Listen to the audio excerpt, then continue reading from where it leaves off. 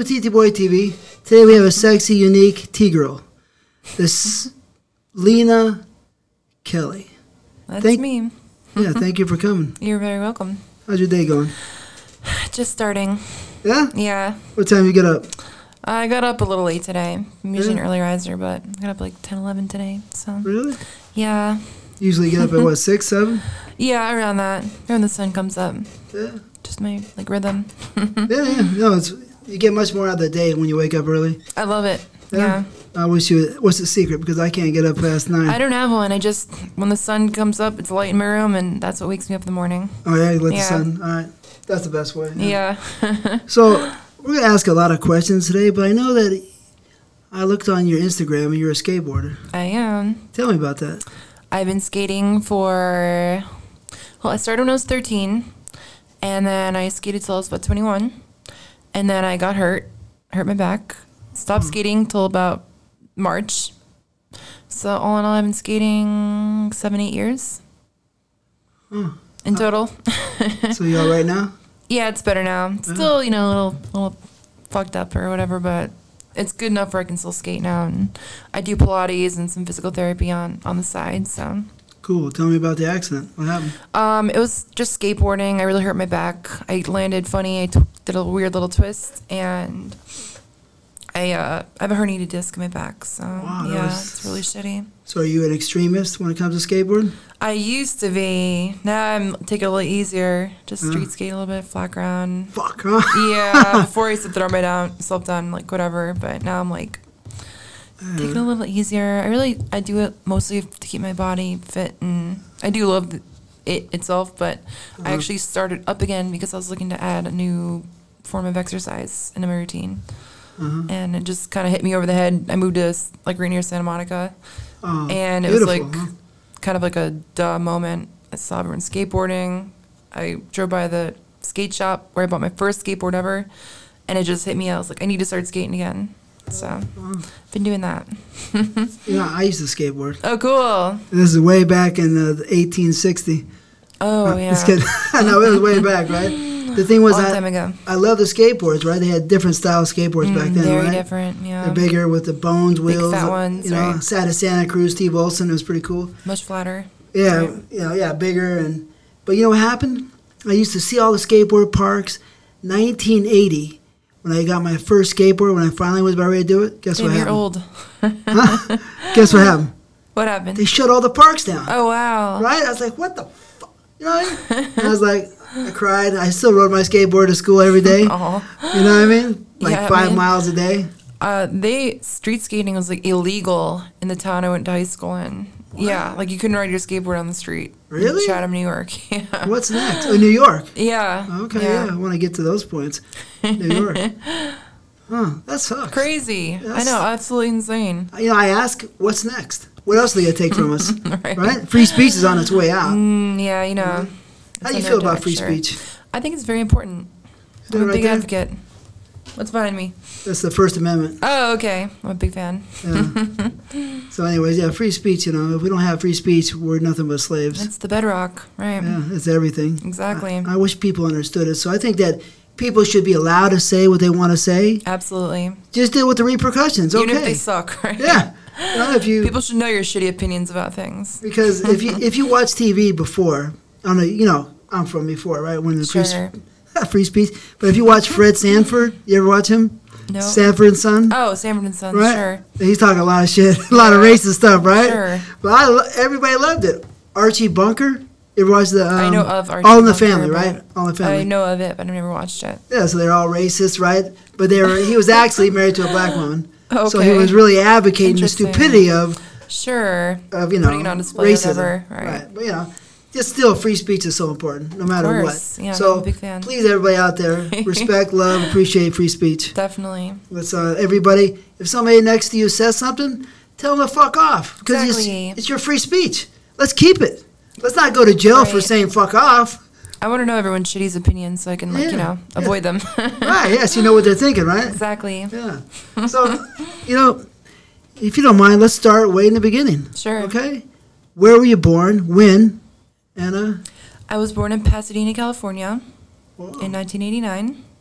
Wasn't there for very long. What year? I mean, what month? Excuse me. March 4th. March 4th, 1989. Yeah. So that makes you a Pisces? That's right. All right. So do you like to drink?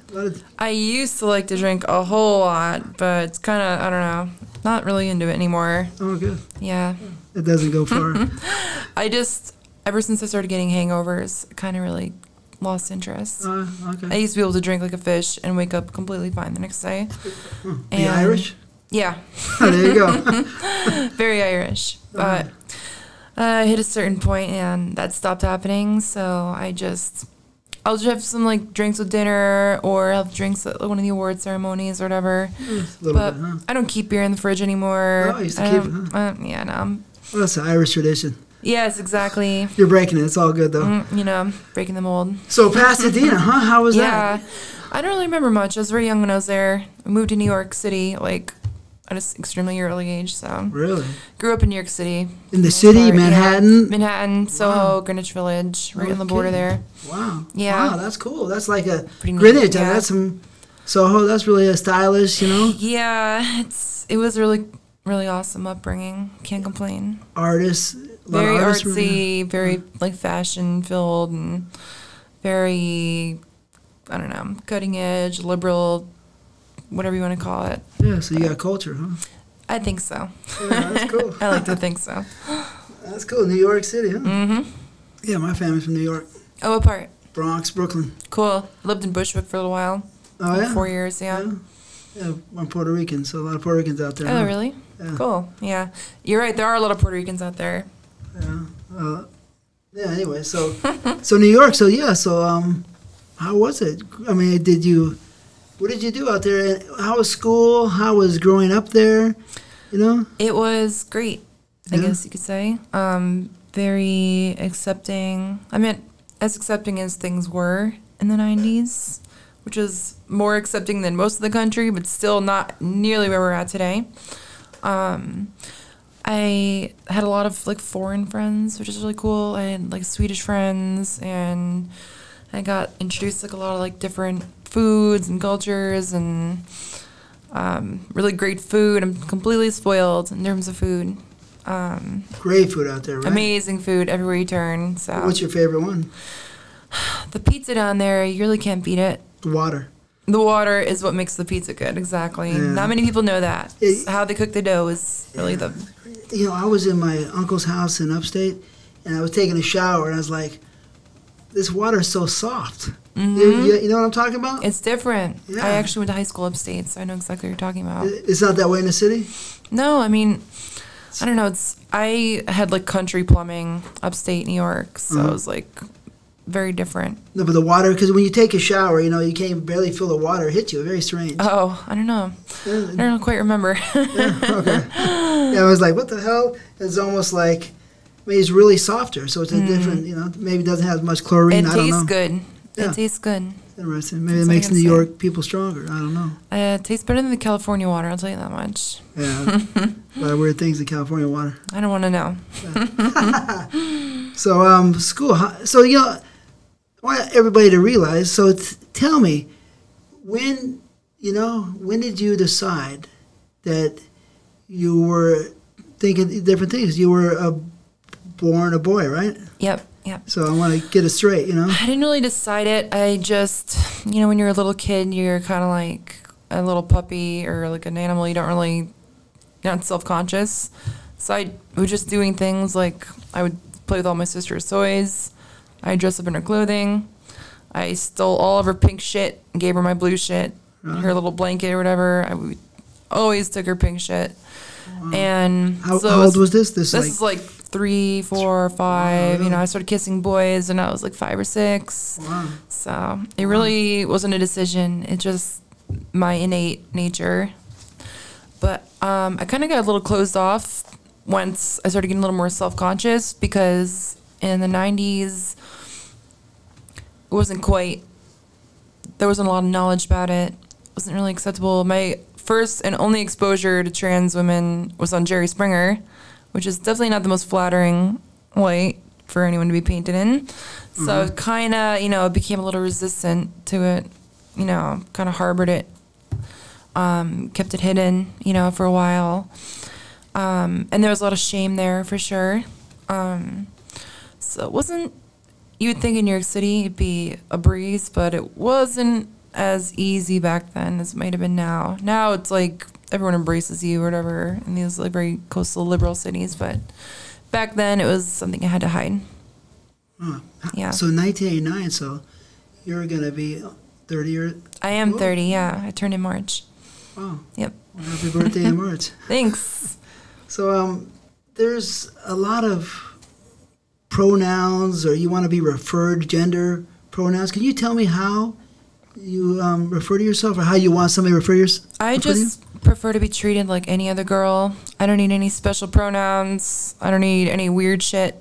You know what I mean? I just want to be normal, really, at the end of the day. I don't want any special treatment for being trans. I don't want any attention for it. I'd rather be trans invisible than trans visible. You know, I don't want, it's not the centerpiece of my personality. It's not, you know, I try to make it kind of running in the background rather than something I'm constantly talking about, or, you know, I don't really go to Pride Parade or anything. I just, you know, would like to live a very normal life and just be treated like any other girl, because I don't really give a shit, you know. I'm just like, yeah, you're a girl. Yeah, that's it. Yeah. I don't need any weird pronouns or made up words or anything like that. I just want very fundamentally basic interaction in the world, you know. So maybe you're more real about it than some of the people. I like to think so. Would you think that possibly some people might use those so they can stand out and be... Oh, absolutely. seen? I think there's a whole attention aspect to it. I think it's kind of hip right now to be transgender. There's a lot of hatred for people who are cis or whatever, or straight, you know. Cis, what is that? Cis is... Some people don't like that word. I don't understand why not. It just... Anyone who isn't transgender. You're cis. My mother's cis. You know, people who are just what they are. Girls? Girls, there's cis girls, there's cis guys. There's some people who don't like that word. I don't understand it. Maybe I'm missing something. Just to me is the easiest way to denote the difference between myself and someone else. But I think there is like a lot of attention seeking in terms of like trying to identify as like some weird non-gender or agender or something on the quote unquote spectrum. I just think it's very a lot of like hip shit going on with that. I know it's very controversial for me to be saying stuff like that, but I mean, I grew up struggling with gender dysphoria and being accepted and hiding my feelings, and I just don't feel like people who identify as like non-binary or something had anywhere near of an experience as I did, or any other trans person for that matter. And it's sort of like, to me, if you were to fake a disease for attention, it's sort of, I'm not saying being trans is a disease, but it's taking someone's struggle and adopting it and kind of not really living it, you know, and just adopting the word and then the name, and I don't know. It's kind of obnoxious. Yeah, I kind of understand what you're saying. It's almost like a ripoff. It's a ripoff, and at the same time, it kind of paints the whole transgender thing as kind of silly. Makes it novelty a little bit. Makes it silly and like novelty, and it attracts a lot of negativity towards us because it's like people lump us in with these, you know, gender trenders or whatever. Oh, that's a cool word. I didn't even heard that. Yeah. Gender trender. Yeah, so gender trender. It lumps us in with the crazy attention-seeking people, and it's like, for me, I'm somebody who doesn't want any attention for it, so it's like, I feel like we almost had it right, and now it's kind of going a little too far, so it's like a little disappointing, but I just live my life. I don't talk shit to anybody about this stuff, you know. I don't hate anyone. I don't call anyone out. I just want to live my life. And if you want to identify some crazy ass whatever gender, by all means, but I do think it sort of paints actual transgender people in a negative light. You know, I remember, you know, because I was in the business, you know, and probably about 10 to 12 years ago, right?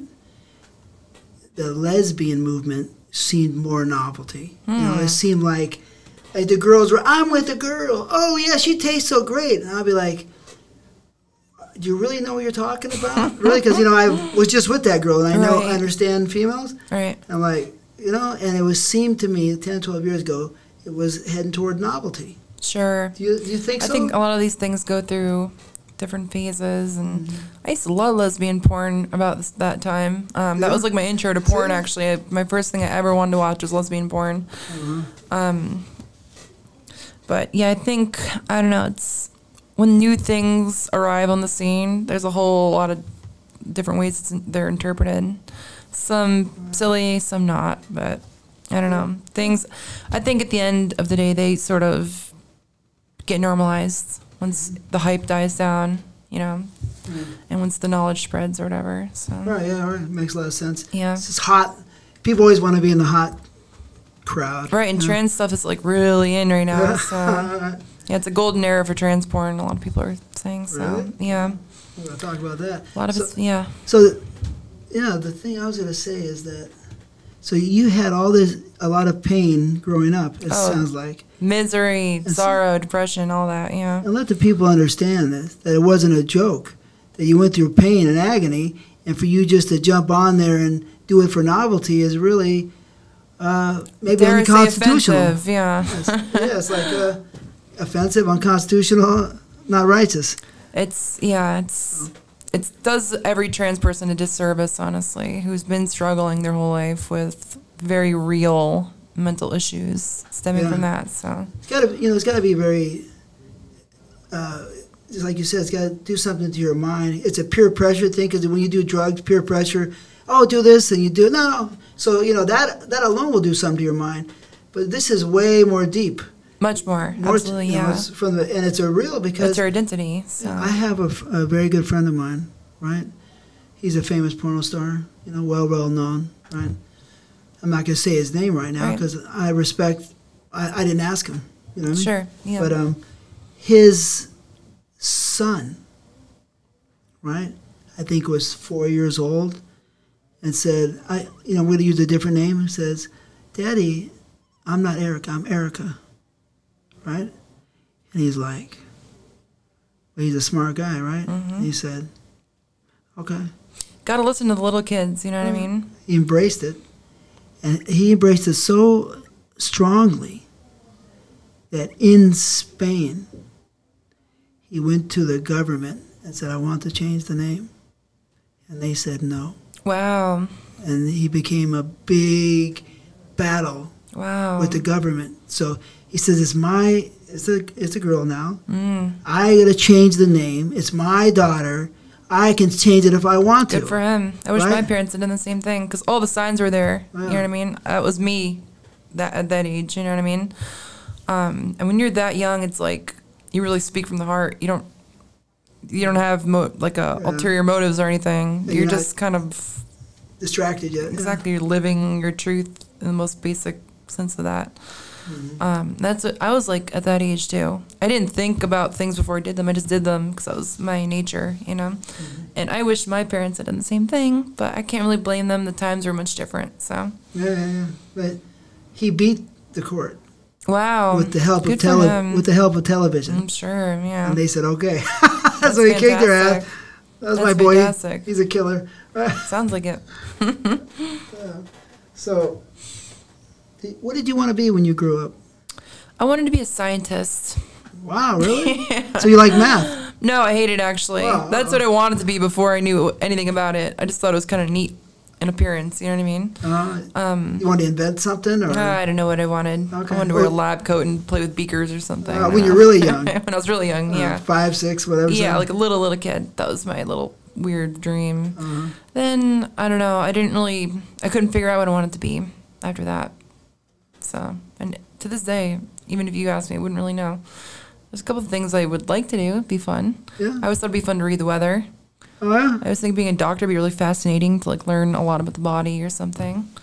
But those are sort of, I don't know, not really in the cards right now. Yeah. Did you go to college? I did not. I went to a trade school for audio engineering. randomly. Really?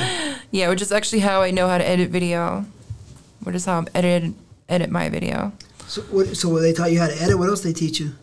They taught you a lot about microphones and computers. How are these microphones? They look all right? They're great. Yeah, and believe me, I looked at them when I came in here, and I was like, cool. oh, okay. Sennheiser, nice. The truth is, that one, I've gone through 3 of them. Yeah. But that one sounds better.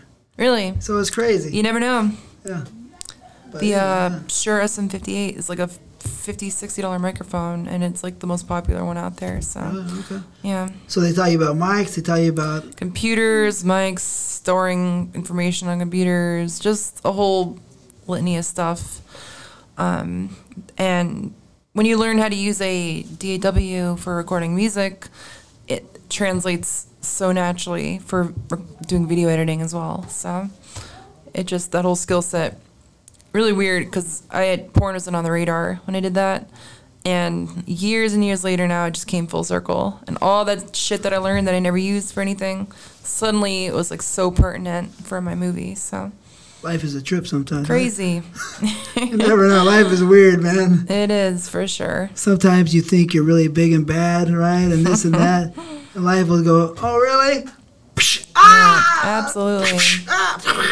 Smack you around, slap you around. That's my whole 20s for you. Yeah? We're going to go to that. That's right. So, I know you told me it was kind of rough, in those days, in the 90s, right? Absolutely. So, were you popular in school, or did you hide out, or what was it like? I wasn't really, I was sort of like this weird middle ground, I got picked on a little bit, but I also had a bunch of friends, so it was like, I wasn't a total loner. Something a weirdo.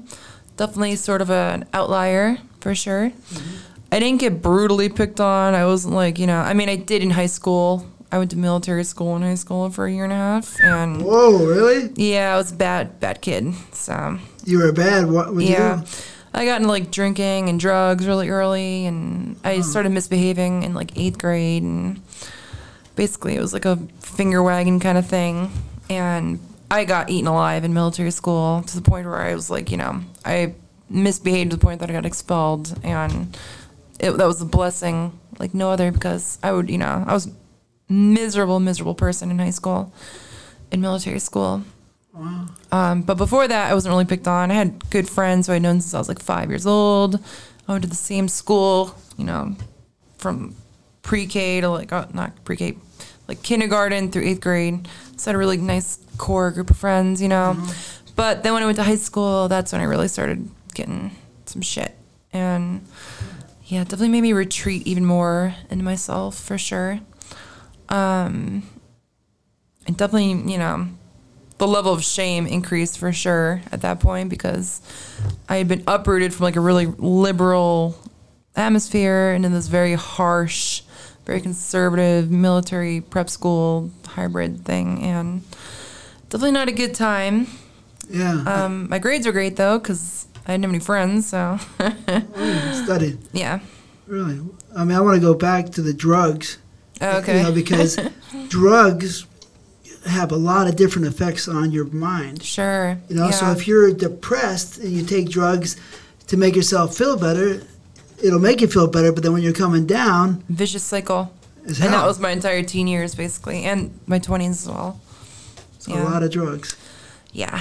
I always bring this statement up, right?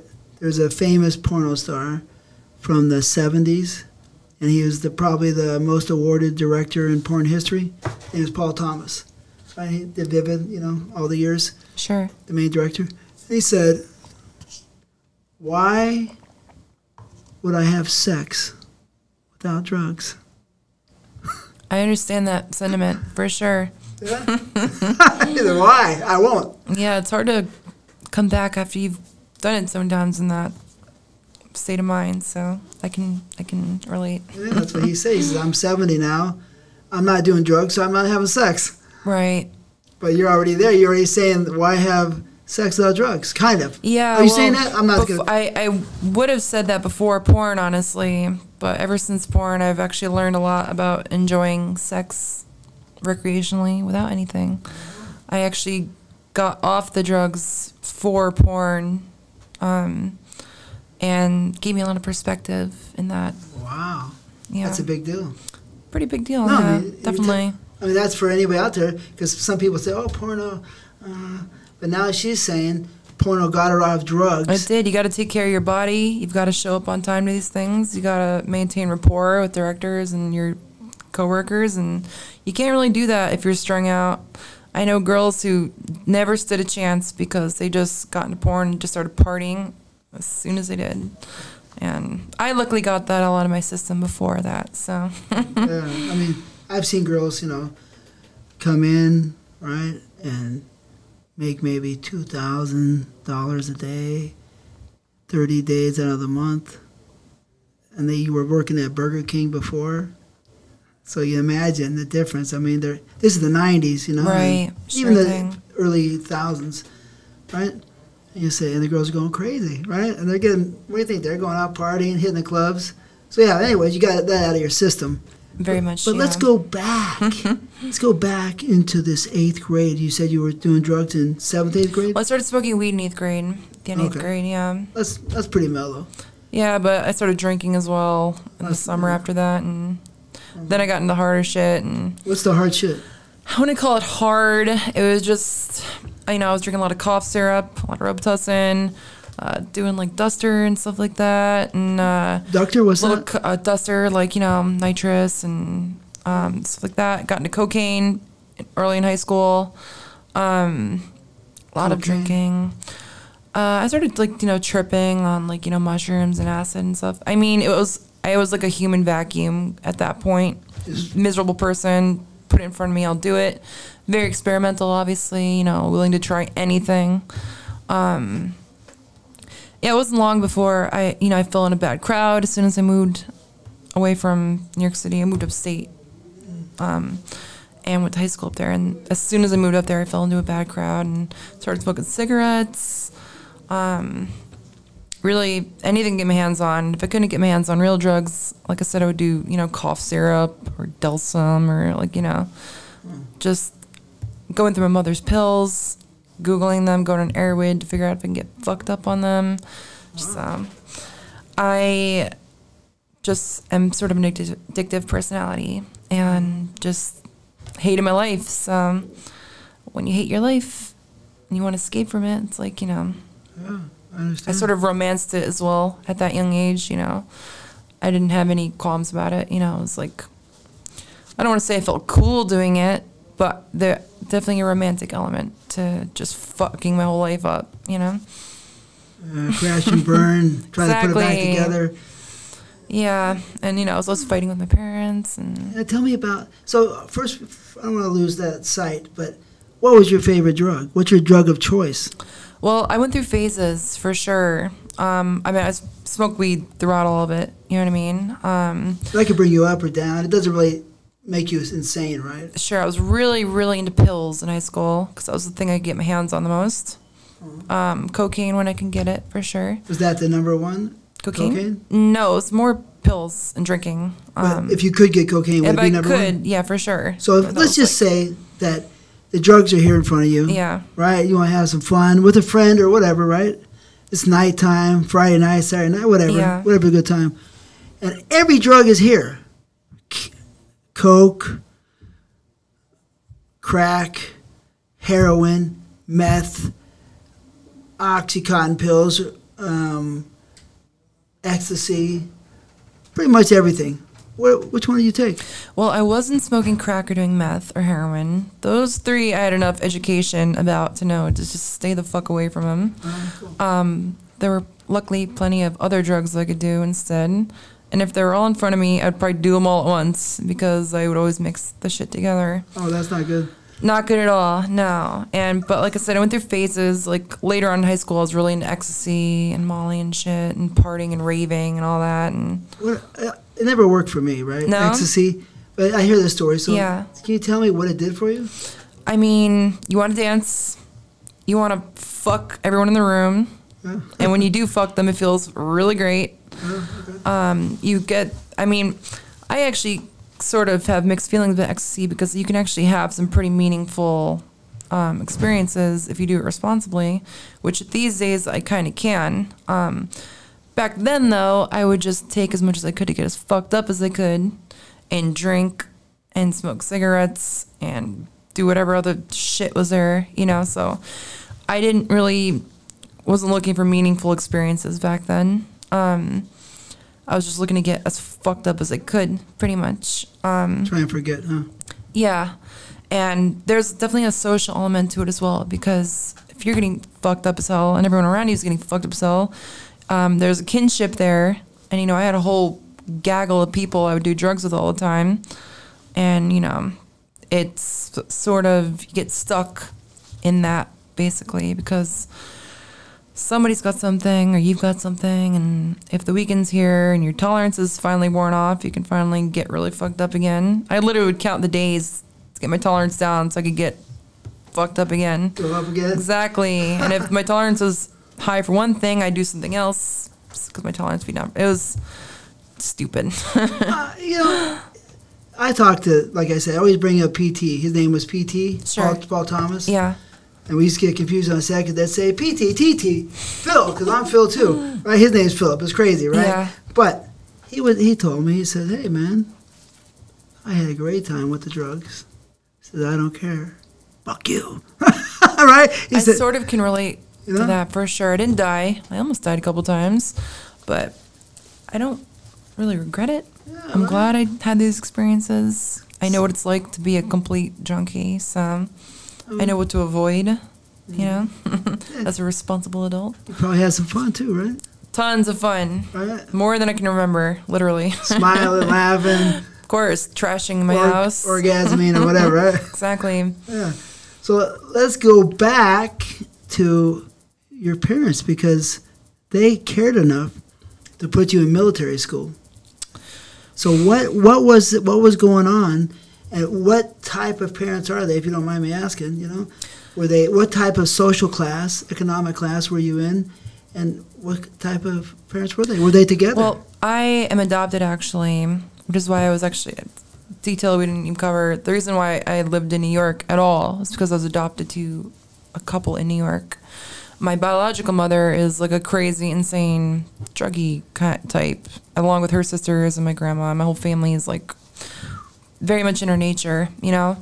My adopted parents, I had a very cold, very emotionless father, who made a good amount of money, but I think was such a workaholic that I never saw him. And my mother was actually a very loving, very tender-hearted woman. And she was the one who really, I felt, cared the most. Now, my father was the one who wanted to send me to military school, and it was sort of a whatever he says goes kind of situation. The reason why I moved upstate was because my parents, they didn't divorce, they separated. Me and my mother moved upstate with my sister, my adopted sister, and he stayed in New York City. But he still had sort of a hand in my life, you know, which is why I went to military school.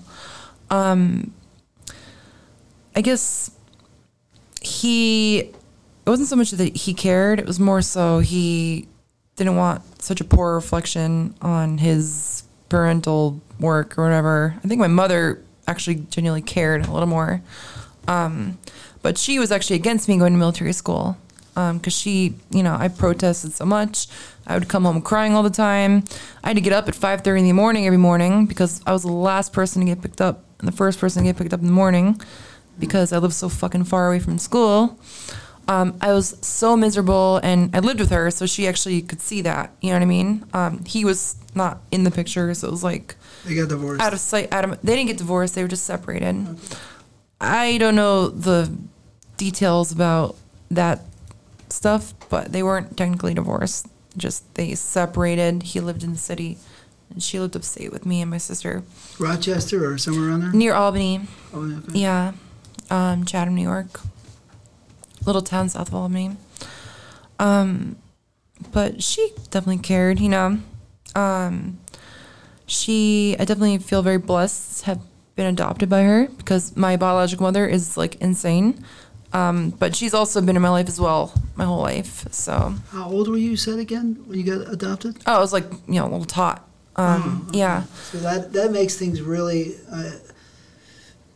confusing or dynamic? Very confusing. I mean, it's a little dynamic too because life is about experiences too. Sure. Whether we want to believe it or not, it's not all just leave it to Beaver every day. No. Not even close. Right? No. So that dynamic is, I like to hear because here it's got to have some in the back of the head.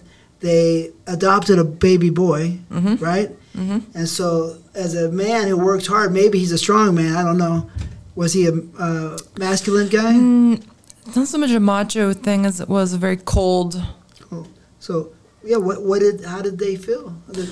Well, I got into like a little bit of trouble as a kid for you know, like kissing guys, and I got caught wearing nail polish once. Cross-dressing and stuff. They weren't like hardcore fundamentalist Christians or anything. You know, I didn't get lashed for it or anything, but it was not anything they would talk to me about or embrace or anything like that.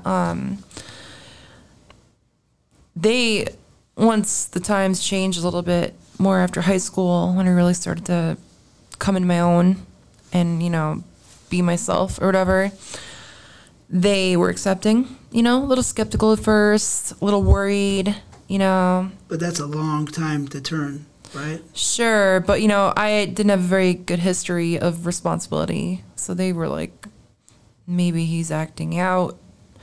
Maybe this is a phase. You know, they didn't trust me a lot because I wouldn't trust me either. I was a crazy, horrible teenager. But, you know, I think after they saw the positivity it brought my life, they were like, how can we not accept this? We've never seen her this happy, this, you know, just self-confident, you know. Big sea change for me, you know, coming to my own. And I think they could see that, so. And that's right after high school? Yeah.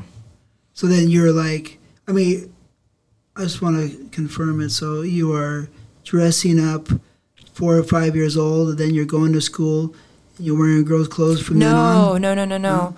When I was wearing girls' clothes back then, that was like, well, when I was first doing that, I was like such a tiny kid. It was like almost funny. You know what I mean? It was kind of like a goofy kind of thing. And then, you know, I started going to school, so I was dressed as a boy, obviously. My mom would buy me boy clothing and dress me, and I'd go to school in boy clothes, you know? Then I started becoming more self-conscious, and I would steal my sister's clothing when everyone was at home and wear it or whatever, you know? So you felt uncomfortable wearing boys' clothes to school? Always felt so uncomfortable. Not even just to school, anytime. You know, anything, especially like hyper-masculine things like suits and stuff like that. I always felt like I was wearing like a big bag or something. It just felt wrong, which is gender dysphoria, honestly. It's this weird underlying feeling of just discomfort in like a male presentation. It took me a long time to understand it because there wasn't like a lot of education about it back then. Again, I told you like my exposure to trans was like Jerry Springer, like negative, in the most negative light possible. So it was like not a good introduction to, you know, my feelings. Jerry, by the way, Jerry Springer used to come pick up porno girls all the time. And sure put them on his show. You know what I mean? Not, I didn't say he was that. with him. He just put him on the show. I actually quite liked that show, but I don't think I had got a very good initial exposure to trans stuff from it. I mean, it's got to be very confusing. Were you confused here and there? Here and there. I mean, I was just living in a fog of confusion, you know. I first thought I was just gay, because that was like the most basic sort of explanation for my feelings, you know. Attracted to men. So I was like, oh, okay, well, I'm like gay or whatever, you know. That was like simple enough explanation. Differently, yeah. Right, but just over the years, you learn about yourself and come to accept certain things, and you meet people along the way who'll help you do that, you know. I had a small crowd of friends in school who I was like open with it about, who, you know, treated me the way I felt I thought I was, you know. So it was definitely like a long-winded education, but here I am. Yeah. I guess I have another question in that time period, is that you are kissing the boys, because you're attracted to them, right? So, I mean, when I kissed the girls, I was getting an erection, you know? So you're kissing the boys, you're getting an erection? Sure, yeah. And did you wanted them to suck on it? I mean, I don't really know these things, you know what I mean? It's, to this day, it's something I'm not crazy about, but only because I consider myself a subby. I'm into being dominated rather than dominating, so when I see a man doing that to me, it sort of paints him in my eyes.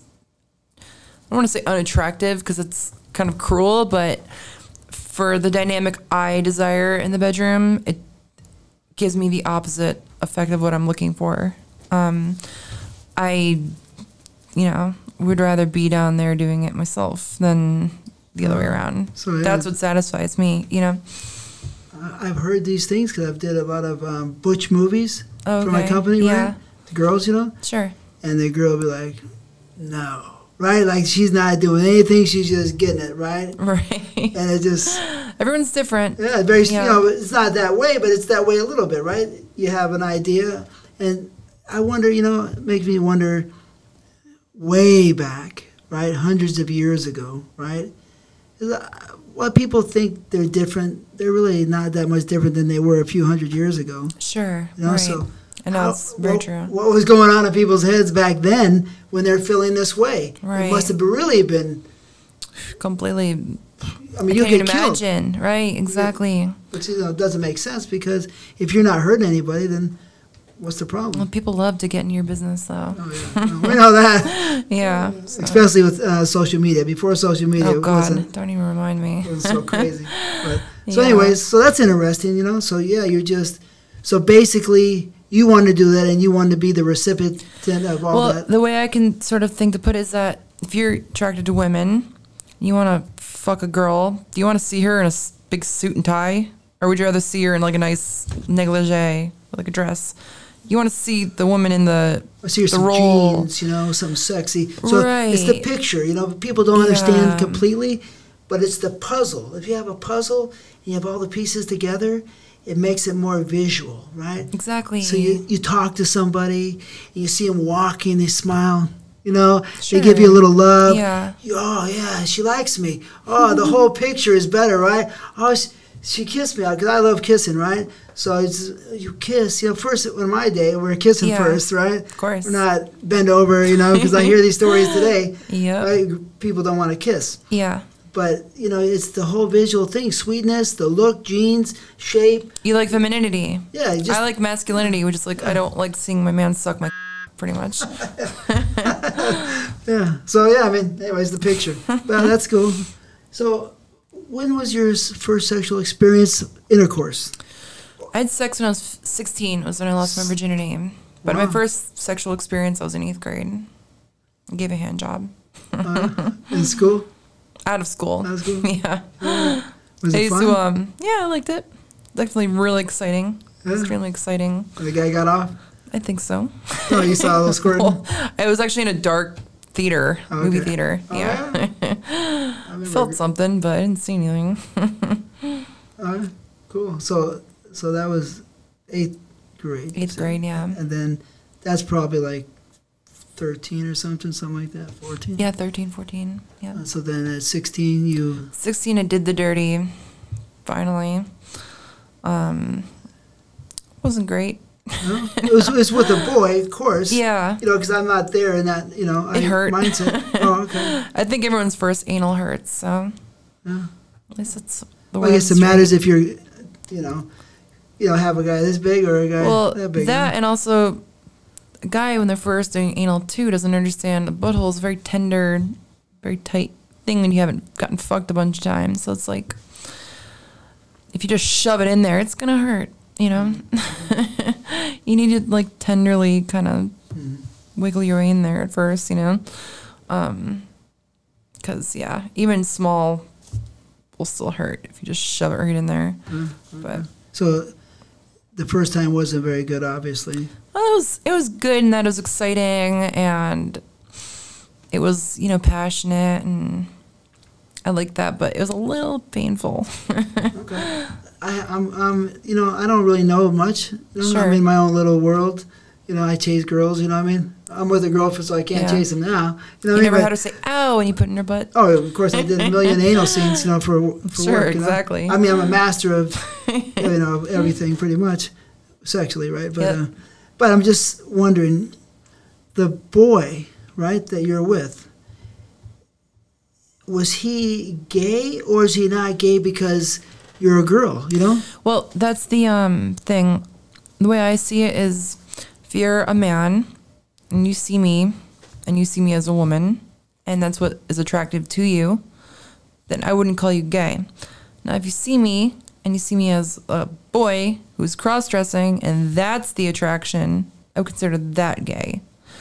The body part itself to me is kind of irrelevant, because when I'm attracted to somebody, I'm not attracted to their dick or any of the body parts. I'm attracted to the whole person, their personality, their physical appearance, the way they present themselves. So when guys see me as a boy or a cross-dresser, to me that signals they're men into men. When they see me as a woman, and that's what is attracted to them, they're into my just overall demeanor and voice and appearance, that to me isn't gay.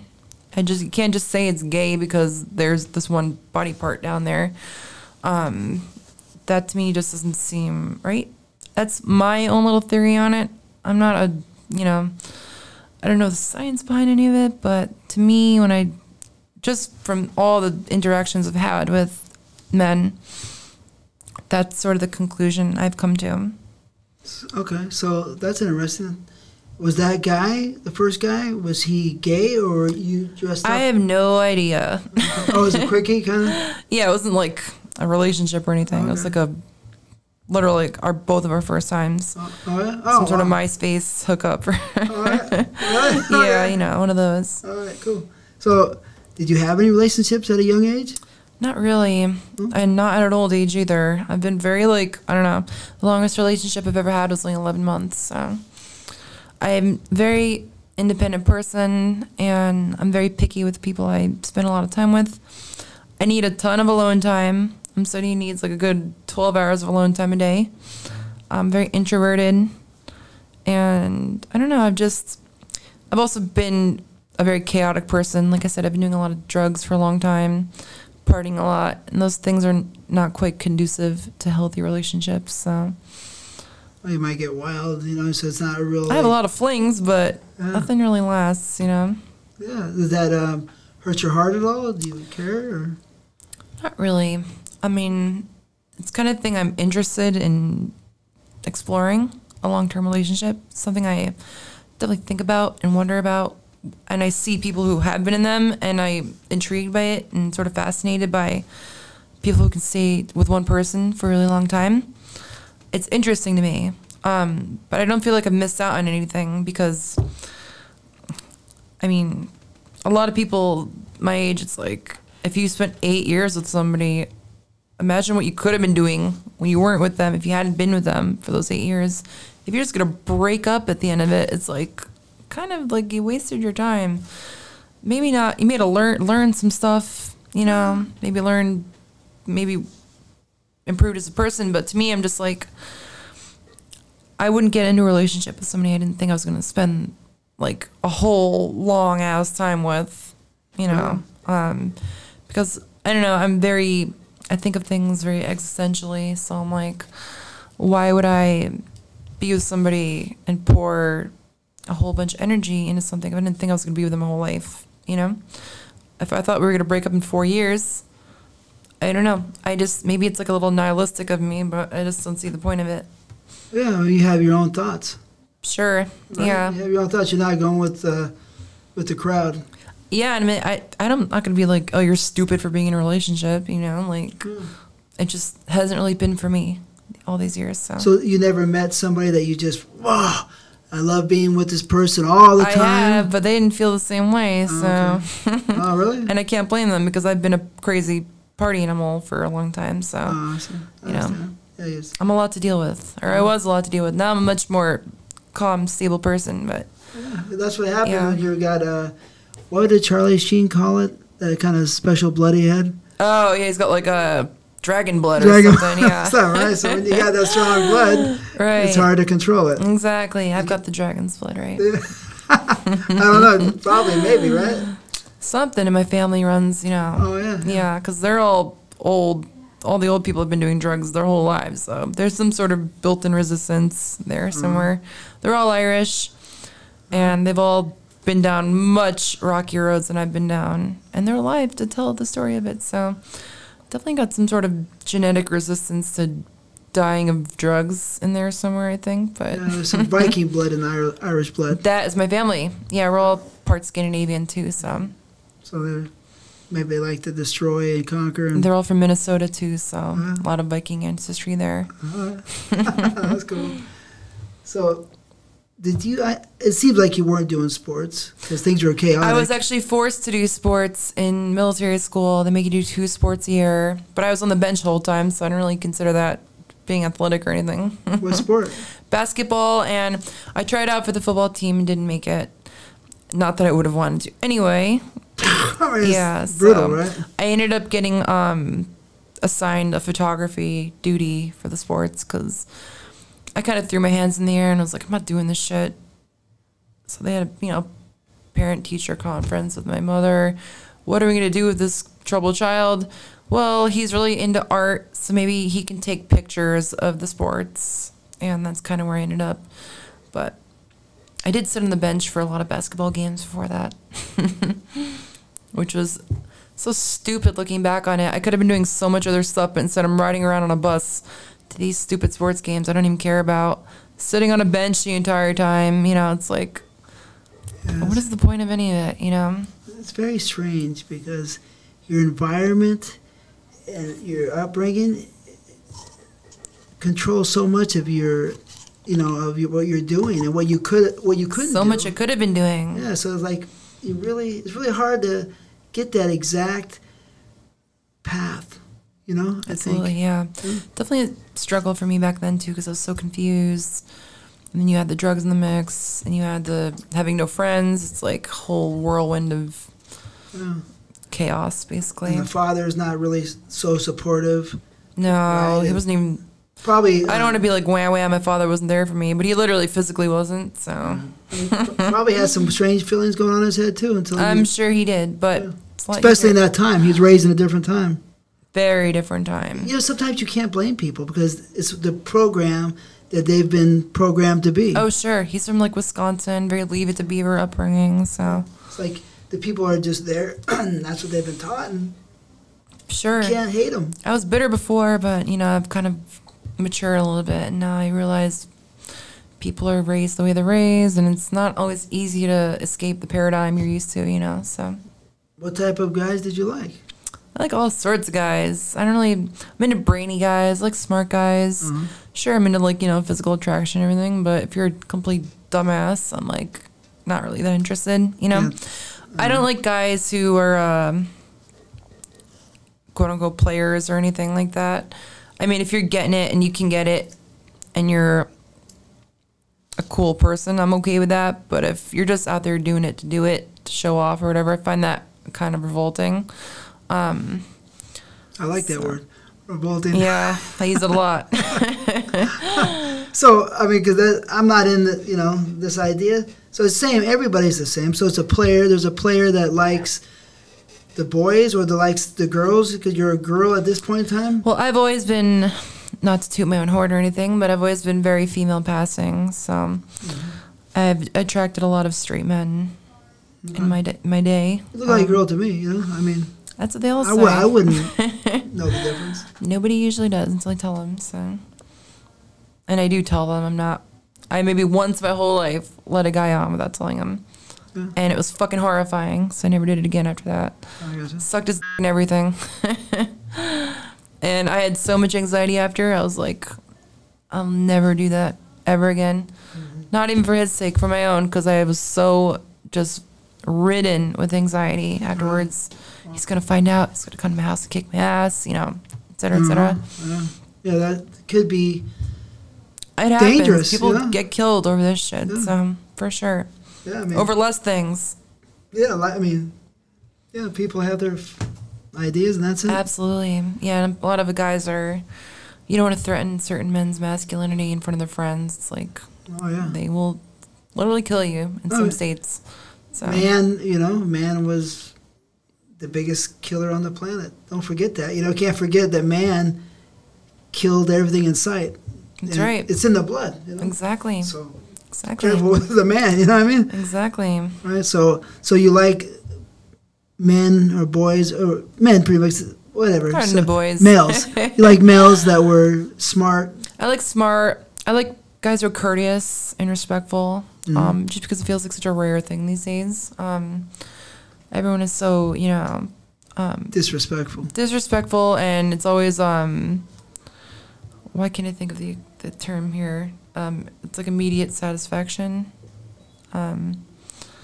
Sexually, you mean? Or yeah, I mean, it's like, talk to somebody on the internet, it's hello, hey, how are you, followed by a dick pic, and it's like, where's the connection, where's the courting, where's the the flirting and the getting to know each other, and I find that stuff makes it so much better. Where's the kissing? Exactly. Whatever happened to all the bases you had to cross? First, second, third base. It's like, I'm not in that world, but I hear about it. So you're telling me it's true. It's not nice, huh?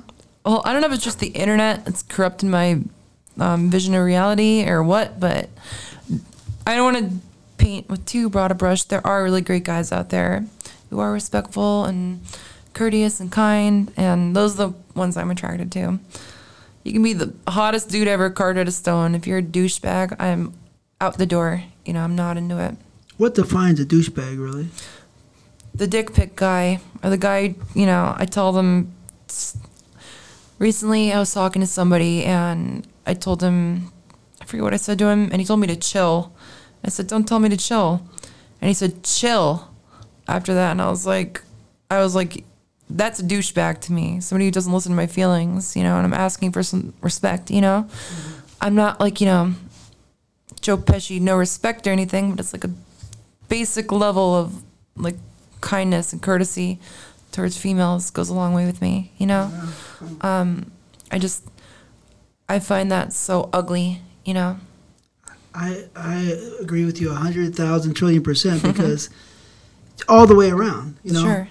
Because there's nothing worse for me to see a beautiful girl, talk in a manner that's so disrespectful to herself and act that way. It's just, all the way around, from, just, acting crazy to you or sexually or just not having any nice emotion or pretty emotion or how you want to state it in their heart, right? So just pure disrespect all over. It really is ugly.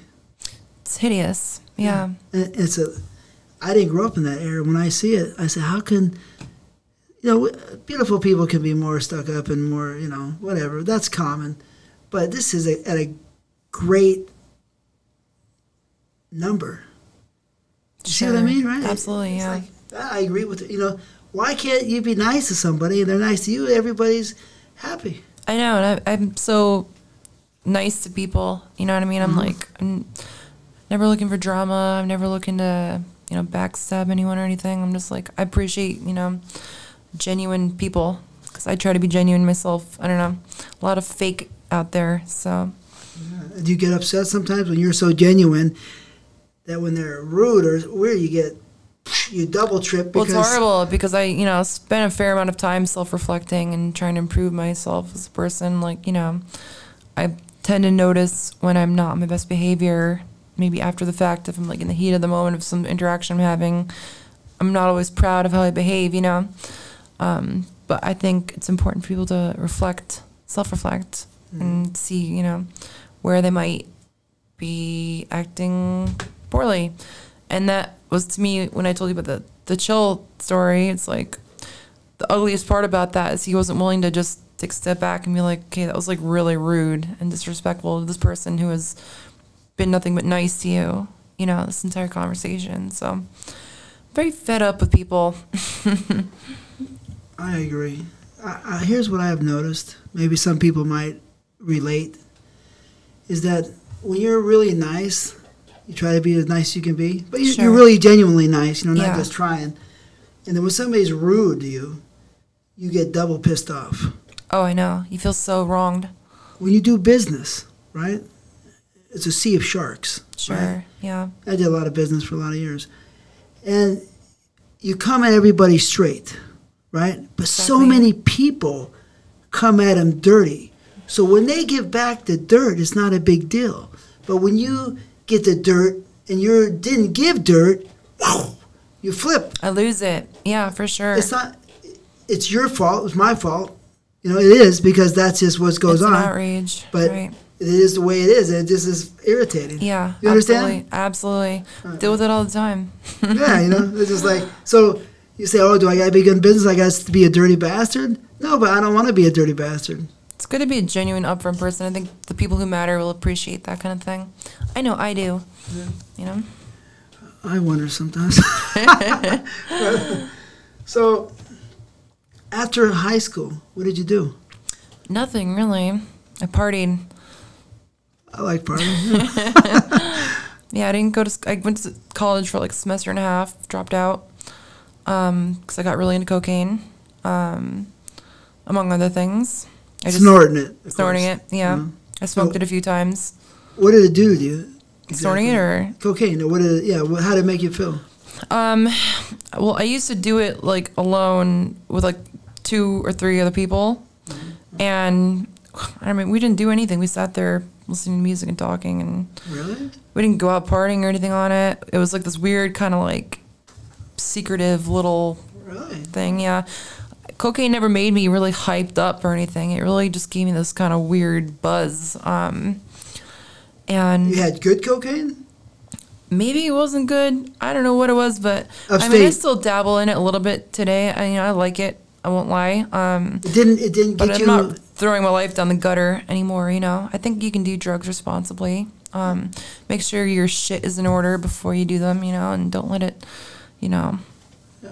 ruin your life. But did it get you in the mood or anything? For sex? Yeah. Absolutely, yeah. Okay. All drugs pretty much get me that way, except for weed. I always get really Uh-huh. weird and not horny when I smoke weed. Yeah. I think cocaine is a sex drug. That's how I see cocaine. Oh, I love fucking on coke. Yeah, it's great. Okay. I want to make sure. yeah, You for didn't sure. sit there and just snort and talk. No, you were. Well, I mean, it would depend on who I was with. I went through a bunch of different crowds with the cocaine.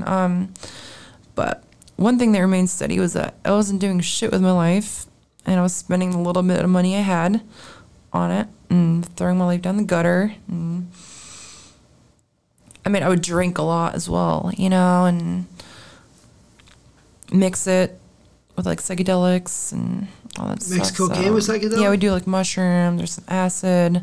How did that work? I mean, well, Well, be careful, people. yeah. Really? Because I mean, I mixed. Back then, I would just kind of didn't really give a fuck about my life. So if there were 2 things in front of me, it didn't really matter what they were. I would just do them to experiment and see how it felt. And, you know, everyone in the room with me is of the same mind. So mushrooms are a whole different world than cocaine. yeah. So, like, you mix them actually, together. I'm an advocate for mushrooms. I actually quite like them a Oh, lot. they're cool. Yeah, it's a good time. I really like them. I did some at the Tombstone Birdcage Theater, and the ghosts were coming out. Fucking Oh with us. man, yeah. It was crazy, There's a whole but- spectrum of experiences you can have on them. But on cocaine and that together, I mean, what did it do? I mean, that just turns your trip into like a hyper. Sometimes like bad. Honestly, I've had Really? like bad trips before because I got anxiety, you know, from the stimulant effect mixed with the psychedelics. So Yeah, so- it's easy to let it spin out of control when you do those things together. And I've even like walked to the hospital and shit, you know, like I'm dying, I'm gonna die, you know, thinking I was having an anxiety attack / bad trip. So it's gotta be careful mixing stimulants with your psychedelics for sure. But if you're hardy, like I have been in the past, you can pretty much do whatever and have a good time. I actually had to stop doing drugs for a while because I had such a bad trip on mushrooms that it gave me like this really bad clinical anxiety. And for a few years I was on Xanax and shit. Wow. Yeah. So during it, you tripped and then. it was so bad that I actually, like, years following, had clinical anxiety diagnosed and everything. Panic anxiety, I have panic attacks, you know, get short of breath, lose sensation in my fingers, you know, get pins and needles, lose control of my fingers, like. Wow, really? Yeah, almost pass out, like really bad. I was driving once and I had a panic attack and like had to pull over, almost crashed my car, like. Because you mixed them, you're saying? Well, I actually wasn't on cocaine and mushrooms when I had this really bad trip. This was just a one-off experience.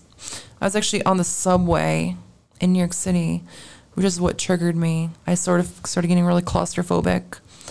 And when I got off the train, I was very close to my house, but I didn't know where I was very disoriented. But you were not on something? I was on mushrooms. Oh, mushrooms. Yeah, Okay. but just mushrooms. We hadn't done any coke or anything. And I was with a friend of mine, and he was starting to freak out a little bit, and it was freaking me out, and started like spiraling. So that was my first like major anxiety attack, and it lasted, you know, onwards after that for like good 4 or 5 years. You know, I had to slow up on the cocaine. I couldn't do any Adderall or any like stimulants or anything. It sort of saved me in a weird way because I wasn't able to do drugs like I was doing them before. Ecstasy, anything like that, I couldn't. For years, I could not do them because I would get such horrible anxiety from them. And sort of in a weird way saved me, as miserable as it was having panic attacks. But once Got you scared of doing it, huh? Yeah, because I couldn't do anything that would change my headspace because it was like, you know, after a while I got back into it, which is sort of, again, my downfall because I got really back into drugs after that and ended up right where I was before, you know, just partying and throwing my life in the gutter.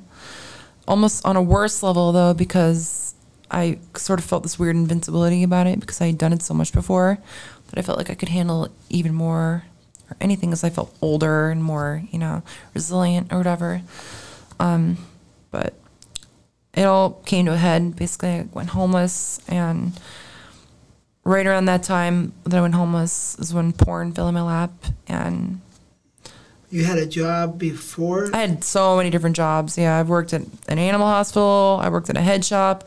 I've silk screened at factories. I did a lot of like food service jobs, retail. I walked dogs for a while. I mean, I did a whole litany of shit. Jack of all trades? Very much so, except not really because I was so fucking bad at each job that I didn't work there for more than like, you know, a few months at a time. Animal hospital, I was there for a few years, but that's because I actually found the work very rewarding. So animals don't talk back. No, and they're really cute, and I feel satisfied doing it, you know. Helping them out, yeah. Yeah, helping them. We took strays in. I'd help the strays. I'd walk them. I'd take care of them, you know. I actually still have a dog I gave to my mother to this day that I got working there. Do you think sometimes when you have a lot of, not say abuse, but a little abuse, because you had a little bit of psychological abuse, you know, with your transition, right? Sure. And, you know, you have a little hole inside you, of pain, like almost like a tunnel of pain. And sometimes the dogs are nice, you know, because they just, they're wonderful. They love you, right? Yeah. Unconditional love. Right. They don't care what you've done. Right. It just, they're happy to see you. And you want to give your love to somebody who appreciates it. Of course, and they certainly do. Right. I love animals. I have such a soft spot for animals. Like, we always had like 6 cats growing up, so 6 cats, turtles, dogs, like a whole zoo at the house. So maybe you're gonna have a lot of children, huh? I don't think so. Kids are one thing, you know. I'd rather have a cat. I like to hear the wildest sexual experience you've had. That's a really easy one for me, honestly. Like I said, I was homeless right before I moved out west and did porn and doing a whole lot of drugs. And I got really fucked up one night, and I was at a club, and I don't really remember the circumstances that led up to this, but I had an actual gangbang on the roof of this club, like completely impromptu, recreational, no cameras. It was like 4 people. Very spotty memory of it, but that was definitely the wildest shit I've ever done. Like, in terms of just raw recreational sex. So how does that work? I mean, because you're at a club, right? I was at a club, right? Is it a regular club? What kind of just regular It was nightclub? just a regular nightclub in upstate New York. And so then, I mean, because that, you know, this makes me wonder. So you go upstairs with them or all together? One of them had like roof access or something. This was like a small, like LGBT friendly club in upstate New York. That's what I want to know. So yeah. It's like that, right? Yeah. It was Because like, surprise, I have a dick. No, it was like, there was an awareness there for sure. Okay. And yeah, that was an experience. And you totally did your transition by now, right? Because you're at that point. Yeah. Well, I've been done for a long time, yeah. I mean, I finished transitioning like just a few months after I started, basically, because I had a very feminine starting point. So it didn't take a whole lot to cross the threshold. But you were really dressed, because I thought it seemed to me more like after high school you're more always dressed up, or you always were? Oh, I mean, I started presenting, as it's known, right after high school, yeah. Right after high school, so really. But before high school, you had to dress up with boy clothes. You didn't like it. Oh, absolutely, yeah. No, I was completely closed off. So like, after high school, the whole way through, you're. Well, as soon as I had my independence, 18, move out of the house. I mean, it was different. I had sort of a double life for a little while. I started taking hormones in secret. Yeah. Tell me about how does that stuff work? I don't even know. You go to the doctor. I'm in New York. It's really easy. There's an LGBT clinic. You go there. They take one look at you and you tell them what you want, and they're like, "Okay, here's your prescription. We'll weigh you and take your fucking blood pressure," and that's pretty much all they need to know. But what do they give you? What they give you? An anti-androgen, which is a testosterone reduction medication, and they give you estrogen to boost your estrogen levels. So what does that do to you? It feminizes you. Your skin gets softer. You get more fat in your face and on your body, like more feminine composition of fat throughout your whole body, which just makes you look more feminine. Did you have more muscle on you before? A lot more muscle? I was a little more sinewy, yeah, for sure. I was never built or anything, but you're little. If you look at a woman and a man, the woman's like a little softer, a little smoother. You know what I mean? Men tend to be a little rougher. The skin's rougher. You can see their muscles are a little more toned. Not you. Just kidding. You're nice and toned. I'm 51. Right, exactly. But if you started taking an anti-androgen and estrogen, you would lose a lot of that muscle mass. It shrinks your muscles. I'm not doing it. But that's a trip, yeah, because I always kind of wanted to know. I didn't do my research, but so those are the 2 pills. Yep. That you took, and that's it the whole time. Yeah. Well, actually, I got my I had my nuts removed, so I didn't have to take the anti-androgen after that. That was a few years ago. That's a big deal, right? Yeah, it was a big deal. Big deal. Big deal psychologically, very small deal physically, though. It was like the easiest surgery. It was easier than getting teeth pulled. And I've had a bunch of teeth pulled. Oh, that's a trip, yeah.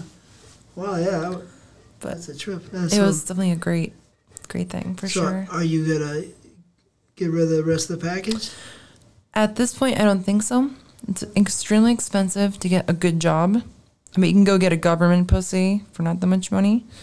I haven't heard anything great about that. Not judging anyone. I actually not totally versed in the knowledge on that. What I hear is that there are doctors who are like incredibly good at it. They're like artists at it, but you got to pay top dollar and wait like a million years to see them. Wow. And then you've got a full year of like really arduous, really grotesque recovery period. Really? Dilating every day. So you got to stick something in there and keep it open because it's like a wound when you first get it done. You got to keep it open or it'll heal shut. I know. It's very graphic thought for me because everything down there works right now. So I'm like, I kind of don't want to rock the boat in that way. But at the same time, even if I wanted to, it'd be such an expense. And, I'm a trans porn star. So my money maker is my money maker. Mm-hmm. And, before I was in porn, I had a lot of dysphoria about it, a lot of body dysphoria about my dick. And I've come to really embrace it actually since starting porn because I've found out that there's a whole world of people out there who just will love you for who you are and embrace you for what you were born with. And I've sort of grown accustomed to it. I'm not going to say I love having it. I don't. It's a pain in the butt. It's in the way of certain things I like to wear, and it always goes off in the TSA scanner when you go to the airport. It's like a fucking contraband, potential contraband. Well, I don't understand. When you go through the scanner, before you even go through it, it reads you as a male or a female. And then when you go through it, it's like, oh, there's like a mass down there that shouldn't be there. Nice. And it comes up. You can even see it when you walk through. It's on a screen. There's a little person, and it shows this little like red spot, you know, where that is. And every damn time I go through there, I get patted down there. So it does bring its challenges for sure, but it's also, you know, brought me a great deal of success and happiness, monetarily and psychologically. So I, like I said, don't love it, but I've grown to accept it in a way. That's a really interesting idea, really. Yeah, and I think a lot of girls in trans porn feel the same way. I came into it hating it, you know what I mean? Mm-hmm. I was always like such a source of angst for me, but now I'm just like, yeah, you know, whatever. The balls coming out was a big deal for me because that was what was producing a lot of testosterone, which is like poison to a trans girl, you know. We call it testosterone poisoning, some of us. Oh, yeah? Puberty, yeah. That's cool. Yep. So you got me, you know, wondering about before. Yeah. You're saying that these doctors, they're going to be specialized plastic surgeons pretty much, right? Yeah. Like the top of the top. I know a very famous Garth Fisher. He's a very, but he didn't do those. He's, you know, sure. Famous plastic surgeon. Yeah. I know he gets paid big bucks. So how much does it cost for these artists to work on you? I hear it's around 30 grand. Oh, okay. Yeah. Oh, it's not crazy, just a... It's not $1 million, but I could buy a really nice new car with that money, or get a house, like put down money on a house, or buy an awesome set of gear for my video stuff. I could shoot 2 DVDs with that money. I do a whole bunch of stuff with that money that I wouldn't really want to spend on that right now. Well, that's interesting. And it takes a year for them to be able to do it, or it takes a year to recuperate? It's the recovery period, yeah. It's a very long, drawn-out experience. Who's the best doctor that you heard about? I actually don't remember any of the names of them, but I know just from, you know, all the years of Googling trans shit, there's like a handful of doctors around the world who are like known. It's just like there are a handful of doctors known for the feminine facial surgery. Have you had any? I had a lip lift done, which actually a lot of like cis women have done anyway. It's like a little, just it kind of brings the top lip up a little bit, gives you a little more teeth, gives you a cuter little smile. It's a very minor thing, but I thought I would just get a little something, you know. That's a trip. So if you want to do the operation, they're there available, or is there a big long line? Huge wait time too. So how much time? Months at least. I've heard years for some people. So the specialist. Well, it's like nowadays so many people are coming out as trans because it's becoming more and more acceptable that it's like the list gets bigger and bigger and bigger all the time, and you know, it's not my priorities at all. I'm also interested in one thing because, you know, I'm a very well-known porn star, right? I did a lot of 3,000 movies, whatever. You know. Wow, yeah. Performer of the Year numerous times, all this stuff, right? And I was always into the way it looked, right? What? The vagina. Yeah. Right? I'm definitely, you know, that's one of my main focuses. So you're telling me, are these plastic surgeons so good that they can make it look? I've seen some very, very convincing jobs before. Yeah. That really blows my mind. Yeah. Really? If I had seen it without nobody telling me, I'm not exactly a pussy expert or anything, but, you know, I wouldn't really know. It's because, you know, they do, the good ones do a very, very tight, very tucked away, nice looking job, you know? That's mind-blowing. And it can't, do they get wet? I mean, is it? I have heard that, well, basically, and I'm not a scientist or anything, the skin down there, whether it's a dick or a pussy, it's the same type of skin. When you take estrogen, I hear that the commands being sent down there get mixed up, and you get female commands. It's my cock smells like a vagina from the hormones. So what happens is the stuff down there begins to act according to the signals that the hormones are giving it. And I have heard that some of them do have a little bit of self-lubrication. Whether or not that's true or not, some people might be wishful thinking. I wouldn't know. I haven't had the surgery done, nor have I ever experienced a post-op vagina. I have heard that before, but don't take my word for it. I'm just speaking on the rumor mill. I mean, the future of everything is it's crazy right now. So crazy. I mean, not just, boys becoming women and women becoming boys, but robots. Robots are in the future. They're coming. They're coming. Literally. Sex robots. Yeah. And if you're telling me right now that these surgeons are so good at taking something apart, putting it back together, when they don't have to do that, and it's already just make it, it's not like a double work, it's single work. Right. It's going to come out perfect, so what is it going to be like in the future? Who knows? It's going to be crazy, though. It's going to be crazy. Definitely very crazy. I see it. I keep saying this to myself, but let me get a quick, this is off the subject a little bit. I think it's the alien virus, the internet, robot, alien virus, whatever, however it wants to be, whatever it wants to become, sure, is going to stop population. Well, if the trends are any sign of it, then sure. I mean, if you let these things continue to go and go and go and go, hypothetically, things get more and more realistic over time. Basically, the graphics in video games, in simulations, sex dolls, sex toys, everything gets better and better and better. So hypothetically, if you just let this run its course for hundreds of years, yeah, we'll probably end up with some superhuman sex cyborg. He would never be able to tell the difference, whether they were human or not. And yeah, sure. I mean, I don't know if it means the end of civilization, but it certainly is going to add a lot of. It'll change the landscape, I think, for sure. Yeah, I mean, something's going to happen strange.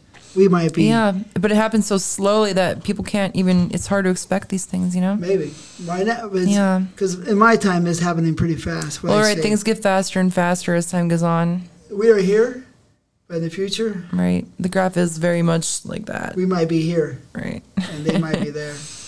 You never know. AI is pretty crazy. Yeah, it's gonna be crazy. So, I guess let's go to what made you decide to want to get in the business, and how did you make your way in? It was kind of a weird coincidence. Like I said, I was homeless for a little while. And where were you homeless at? This is in upstate New York. It's cold. Well, it was going to be cold, which just actually brings me to my story pretty much. I was planning on moving out west to Venice Beach to be homeless there rather than in New York because the winter was coming, inevitably. And New York winters are very fucking awful. My friend from New York had just been in LA for a little while, and she's a tattoo artist. She came back to New York. We hung out. She told me she had met porn people out there. And I was like, at this really crossroads point in my life. I was doing a lot of drugs. I was sleeping in my car. I was going to move out there anyway, drive my car out there. And my crazy ass was just like, give me some numbers, give me some names. I want to talk to, let me see if I can get in with some of these people. Like, I don't know why I wanted to or what I wanted. It just was an opportunity I just kind of saw, So I got a number for this guy. And I messaged him with some pictures. What's his name? The fuck was his name? B Nasty or something. Anyway, he hasn't been active in a number of years. But he was like, oh yeah, just email groovy admin at Groovy or groovyadmin at groovy.com or what. There's like an email for Groovy, which is like the biggest TS network Really? site. So it's called Groupie? Groovy. Groovy? Groovy. It's like a very old, very well established TS porn. Gruby? Grooby. Groupie. It's the last name of the owner. Okay. Anyway, he gave me this email. I took some like pictures. I had this kid buy me lingerie. Took some sexy pics in this person's living, my friend's kitchen, who I parked my car in this guy's backyard, and he would let me kind of hang out in there. I did a little bit of camming up in his spot when he wasn't home or whatever. Anyway, I don't want to draw it out too much, but they were like, yeah, sure. Come out to Vegas. We'll get you some shoots or whatever. I was like, not planning on moving to Vegas, but I didn't really have any good plans anyway. So I was like, shit, all right, I'll come to Vegas. I don't care. I'll move to Vegas instead of Venice Beach. I went on Craigslist. I arranged a little room out there for $300 a month. And I had like a little bit of music gear. Sold that. I was seeing a guy whose dad was electrocuted in the Navy on a job site, and he had a whole shit ton of weed because he would cook, and that was his medication. He used to give me these big ass bags of like weed trimmings. So I went to the mechanic in my little town, and I gave him a bunch of weed, a couple $100, and I said, give me a car, because my car was a total piece of shit. Barely ran, the brakes barely worked. It wasn't drivable, really. You were living in that car? The one that I was living in, yeah. Okay. I said, give me a car that'll get me across the country. It doesn't need to run after that. Just get me something that'll get me there, you know? A couple days later, he gets me this Subaru. He calls me. He's like, I got this '02 Subaru. I was like, I'll take it. Give it to me. He showed me a picture of it. I didn't give a shit what it looked like. You know what I mean? It's actually kind of cute. Subaru Brat or something like that? It was a Subaru Forester. Okay. Yeah, black Subaru Forester. And it did run. I threw all my shit in the back of it. I drove out to Vegas. Shot my little scenes with Groovy. So, yeah, let's go. You shot little scenes? Well, I call them my little scenes because it was my first scenes ever. So, you know. But this is with a guy? Or a single? I did, 2 solos and a hardcore. I think was my first little entrance into it. So how, I mean, you know, I was a performer, of course. So yeah. The anxiety, nervousness, your brain can do weird things. So I wasn't nervous at all, actually. I think I was honestly too drug-addled to be nervous. I was still coming off like a long bender, basically like an all-summer long bender. So you had the mindset you don't care about anything? I didn't give a fuck, basically. And when I got there, my mindset was that this person does this all the time. So me being nervous is stupid because he sees this shit all the time. And I had a little bit of apprehension about pulling my pants down. It was like maybe 10 seconds worth of it though, because I just felt sexy immediately. You know, I felt like, you know, I came in there like, okay, I have to be sexy. I have to be sexy. So I got in that headspace. I want to be sexy. You know, I was like kind of trying to, you know, I don't really know how to describe it other than just getting in the headspace of trying to feel sexy. So I honestly felt very comfortable on my first set. People are very nice. Super nice, super respectful. This guy Radius Dark was my first shoot with Groovy. Who, what? This guy Radius Dark. Radius Dark? Radius Dark. Radius Dark. That was my first scene. He was one of the directors for Groovy. So I shot with him. Wonderful introduction to porn for sure. And over the next like month or so, I got like a little bit of work here, a little bit of work there, and just slowly snowballed into a career. So. Well, but the first scene was solo, you're saying? 2 solos, yeah. What did you do exactly on the solo? I don't think I did really much of anything. I did a little striptease, jacked off, jerked off. Did it, I mean, when you jack off, you get an erection? Mm-hmm. And you come the whole bit, for sure, yeah. And you could do that on cue, no problem? I can come quite fast, yeah. I've always been a quick comer, so. Suddenly my premature ejaculation was coming in handy. Oh, yeah. That's fine. There used to be a guy in the business way back, Mark Wallace, he premature everywhere. Really? I mean, very famous guy, very good guy, but he was, anyways. But, so you jack off and then you do a boy-girl scene? The next scene, my second scene was a boy-girl scene, yeah. It went well, I thought. I mean, went off without a hitch. No pain. No shit. Just some good anal. It was pretty well received. Oh, yeah? How would the people, they loved it? They would? Yeah, I think it was pretty well received. I mean, I got a pretty good response. I started my Twitter account the day I did my first scene because he told me to make one. He was like, you're not going to get anywhere without one. With, what, sorry? Twitter. Twitter, okay. Yeah. I had no social media before that. Okay. Zero. I was so anti, you know. But I got on Twitter, you know, it's like the LinkedIn for porn people or whatever. And it was well received and I felt kind of good about it. So, you know, I kept on the porn shit and got a little work here, a little work there, more and more and more, you know. Who was the first guy? What was his name? This guy, Rick Fantana. Rick Fantana? Yeah. That's a cool name. Yeah, cool dude. Rick Fantana. Yeah. Not Fontana, but no, Fantana. Oh, that's cool. He's a cool guy. Nice guy? Nice guy, really nice guy. Class act. These, you know, because I'm not familiar, you know, you're educating me. Sure. This performer works with boys and TS? There's TS, a whole right? range of guys who work with T-girls. There are guys who only like girls, be they T-girl or otherwise. There are bisexual men who work with T-girls who just like everyone.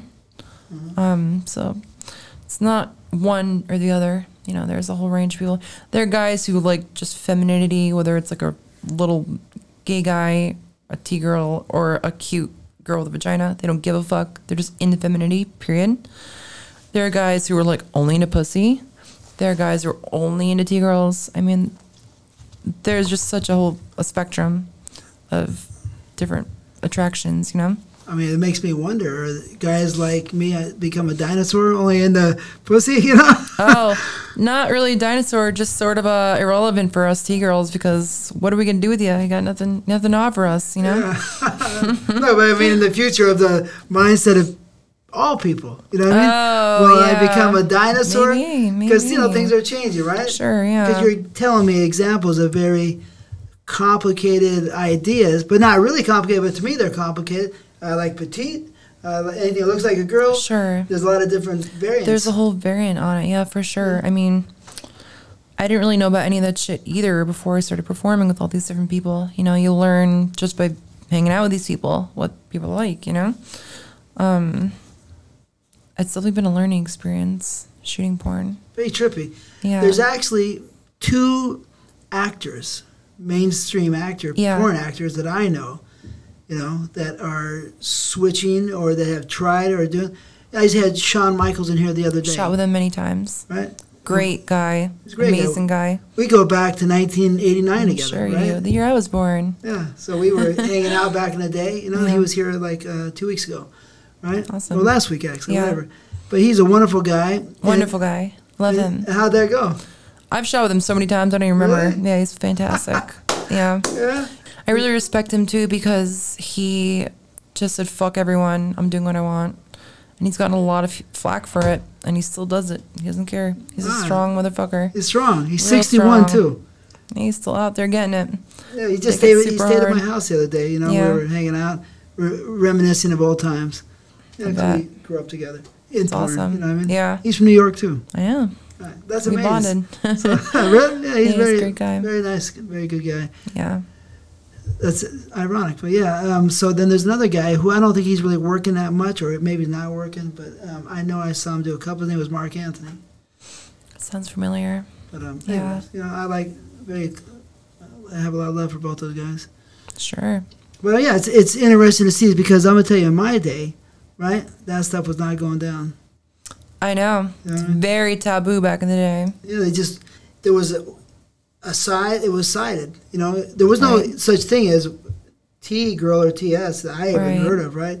I heard of transvestite before. She-male. She-male, right? Yeah. But even those days, she-males really weren't around. No, and it was like such a different, completely different time period. It was either gay movies or straight movies. Right. And crossing was very hard to do, you know, for those gay actors to come. Still is. Yeah? Really?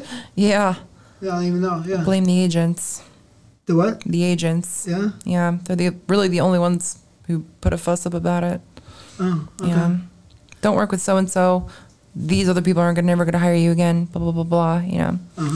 I can't tell you how many times we've had straight performers want to do TS scenes, and their agents told them, no, don't do it. It's going to, you get blacklisted or something. But the thing is, they're going to get blacklisted by other agents. So it's like, you know, self-fulfilling prophecy in a way. It's a big pain in my ass. My girl always says that to me. You're a self-fulfilling prophecy. Right. But these things happen. So, yeah. Sometimes, right? Sure. It happens. So are there any straight performers that you say, hey, these guys are guys I want to work with? They look good, you know? Sure. I mean, it's not so much specifically anyone. I'm just, you know, it's always good to have more people working in the trans porn pool. You know, it's not a huge pool of people. The guys we have, there are so many good, fantastic guys now. Like, just between when I started porn 3 years ago and now, the pool has exploded. We have so many fantastic male performers who are just absolute, you know, bombs on camera. So how many are there? I mean, even in the last couple months, there have been a whole bunch of newbies. Even for my movie that I shot for Evil Angel, found this guy who absolutely rocked it. His first scene ever. Just a beast, an absolute beast. Yeah, we're finding a lot of new, good people out there. So that's really interesting. That's because before Viagra, you know, and all the stuff. Sure. Performing is a very difficult job. Now we have Trimix for that. Trimix? The needle, the silver sword. The injection. Caberjet or something. Caberjack, right? yeah. Right. Yeah, that's been around, I think, since late 90s or something. But you know, natural performers, you know, they're really hard to find and to do the job, you know. Sure. But I guess if you're saying a lot of people are probably doing that. Some are, some aren't. Yeah. Some people need it more than others. Yeah. I don't give a fuck as long as it works on camera. Do what you got to do, you know. Oh yeah, well, because it's a job. You know? Sure, exactly. It's a skill too when you don't have that Absolutely. Stuff. People don't realize how much goes into performing. So if you don't have that, the skill really comes. You'll see. I mean, it's hard to see now because it's a long gone. Very distinct skill set for sure. Yeah, I was one of the most skillful, but I believe it. But anyways, let's go back. So you did. Sorry. I did, sure, yeah. So Rick Fantana is a cool ass name. I like it. Love him. Right. Great guy. He had a big one. Yeah, he's got a fat cock. Shawn Michaels pretty big. Yeah. So same as Shawn Michaels? No, he's not a Shawn Michaels cock. It's a nice big cock though. Okay. Could give him credit for sure. Yeah. Is that what you like? I'm a size queen. Absolutely, yeah. Absolute size queen. All right. Shawn Michaels big enough, or you like him bigger? Oh, plenty big enough. Yeah. Plenty big enough. I'm a size queen, but I'm not. You know, that's spoiled. Jeez, like. Oh yeah, that's what it's called. Yeah. I guess there's Mandingo next, right? Sure. But anyway, so that's your first scene. What are the other scenes? How many scenes have you done? But what are the more memorable scenes, and what are give me the follow the way it goes, you know, in line. Well, second scene, third scene of boy girls, you know. I mean, I shot a few girl scenes with other T girls. So with the equipment still there. Yeah, absolutely. Because then you'll never know the difference, obviously. Nope. Right. It's my first time even shooting with any other T girls. So it was kind of interesting. Yeah, I just I did a whole bunch of stuff. You know, when Trans Angels came out, it's like the Mind Geek trans line. It was like this huge deal. That was my first big scene, I think. Why is it a big scene? Because it was just like a really high budget. It was like the introduction of like really, really high budget, really high quality trans porn. So it's this huge deal. You know, everyone was like a big buzz about it. You know, big sets, big bucks, big crews. You know, long set days and everything. Take your time, yeah, shoot. Yeah, it wasn't just like one man with a cam shit. It was like a whole film crew, you know. Boy, girls, or they more of an orgy, or they did everything. Okay. Yeah. They were like the quote brazzers of trans porn because it's like Mind Geek or whatever. Yeah, I mean, I don't really quite remember specifically the scenes I did back then. It was a long time ago, many scenes ago. But I mean, yeah, I mean, it's just so much. It's like hard to remember all of it. How many scenes have you done? I've tried to like count. I think I've done like probably around 200 in total, 200-ish in 3 years. So fair amount. Yeah, that's a lot of work. Yeah, maybe more, maybe less. I don't really have a like very solid way of calculating it because I haven't been keeping track. I really haven't seen the point of keeping track of it. As long as I'm consistently getting work, I don't give a shit, you know. But you have to include all the stuff I've shot myself, you know, my own content that I've done with people. Really brings that number up a lot. More than 200. Yeah, because I've shot more scenes than I can even remember in that vein. I'm going to go into that, but I guess I want to, before we pass that one section, I want to talk about the T-girls together. How does that work? I mean, it's a big market for that, for sure. What do you do? One girl fucks the other, or they fuck each other. It's really whatever you want them to do. You gotta, if you know TS porn, you'll know what to do, you know? Okay. So pretty much this, yeah, that's interesting, yeah. Some girls are top only, not as common, but some girls are bottom only. Some are into both. And you just take whatever performance you got, and you just see the chemistry, and you let it go. See whatever works, right? Exactly. How long does a scene like that usually last? Depends on the company, honestly. Anywhere from 20 minutes to 40 minutes, 50 minutes. The scenes I shot for my DVD were up to an hour, so yeah, it's a whole range of it, you know. Yeah, pretty standard. Very standard, yeah, very standard. That's interesting. Yeah. So are you a top and a bottom, or? I used to top for the camera, for the audience, for the money. I gave that up recently. I don't enjoy it. People think I'm good at it. My heart's not in it when I do it, you know. And I want to have fun as well as make money. I don't want to be torturing myself, you know. So I don't top anymore, on or off camera. You gave it up. Yep. I mean, I don't know if everyone understands what a top is. The top is the dominant person. The person sticking the dick into the hole. Yeah. Does the male female thing. Exactly. Does the male. The male role, or whatever you want to call it, right? Yeah. Is there any actors out there that you love the most that you want to say? Like Shawn Michaels is one of them. Love Shawn Michaels. I mean, I'm partial to my friends. I love my friends. My friend Tony Orlando is a fantastic performer. One of my best friends. He's really an underrated performer, but he's absolutely fantastic. I shoot him in all my movies. No, he's got a big ass dick, huge balls. But it's more than just that. He really brings so much more to the table. What's that? He's got passion. Passion, great actor. He's funny. He's the full package. Good looking guy too. Great looking dude. Yeah, he's a really fantastic guy. Spanish? That's a Spanish name. No, he's not Spanish. He's a white guy. He looks kind of like me. He's got like the dark hair, the pale skin. Okay. But he's fantastic. Yeah, I really like him. I mean, that's what comes to your mind. So that's definitely, he's great. My friend Aubrey and my friend Natalie are fantastic too. Aubrey Kate and Natalie Mars. I heard about her, right? Yeah. Yeah, they're fantastic performers. They're really good friends of mine. Again, I'm very partial to my friends because I work with them a lot and I see them in action more than everyone else, and they are great. And yeah, you know. You hang out with them a lot? Yeah. Well, I'm sort of a recluse. I hang out with them like as much as I hang out with any of my best friends. So it's like I sort of like kind of a homebody. That's your porn posse if you're hanging out. Yeah, for sure. I was just in London with Aubrey Kate for a full 20 days. So. Oh, what was that about? We just went out there for shits and giggles. The tennis open, I saw that. We went to the U.S. Open together. That was we did New York first and then London. We were gone for like 25 days total, I think.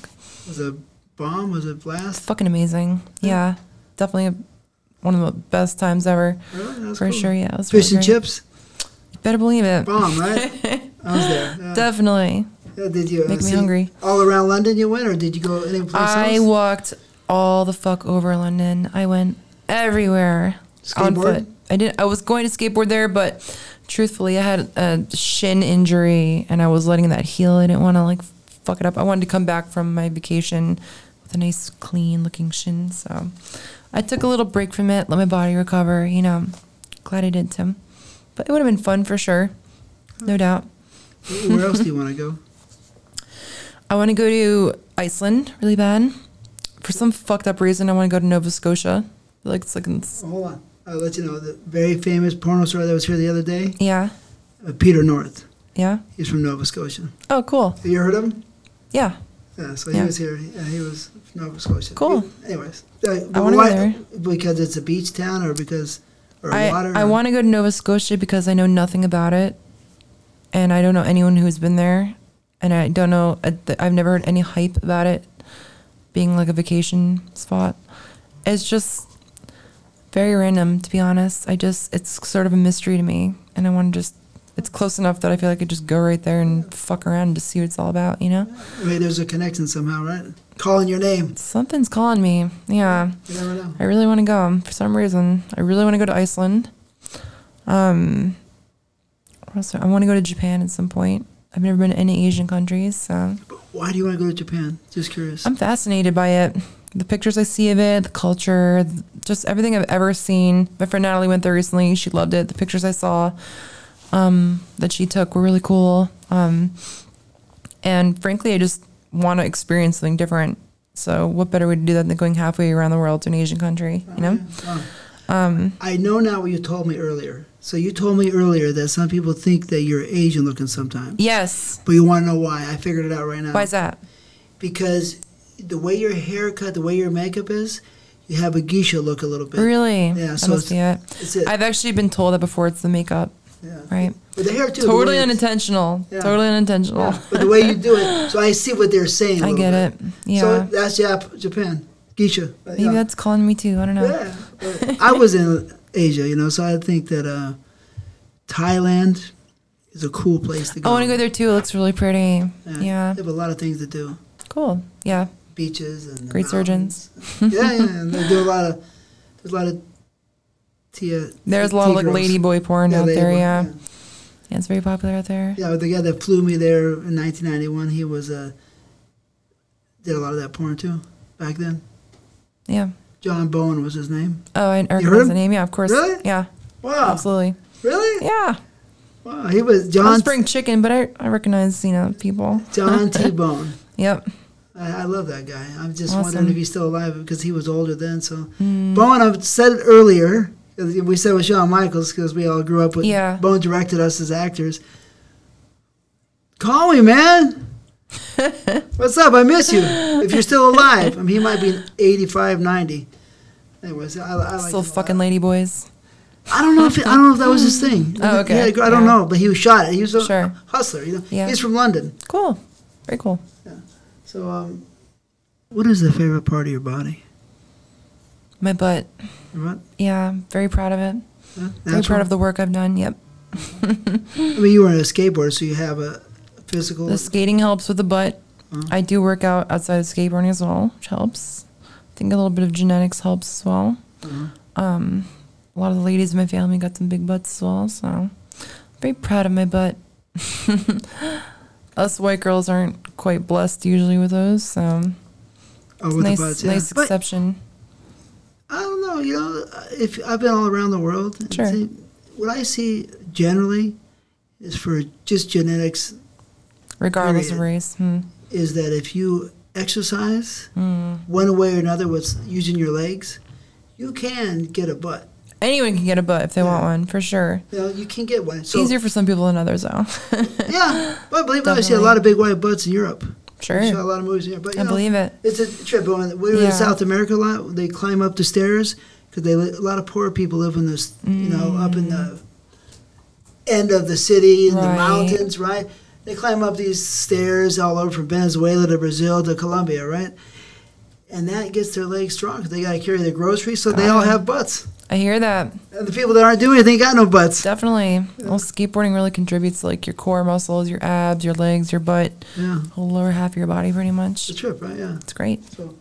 So I wonder, genetically, it makes me wonder, did the people that don't have the butts or the strong legs as much as before, did they start getting lazier over the generations of families? Maybe. You know what I mean? It's an interesting thought. Yeah.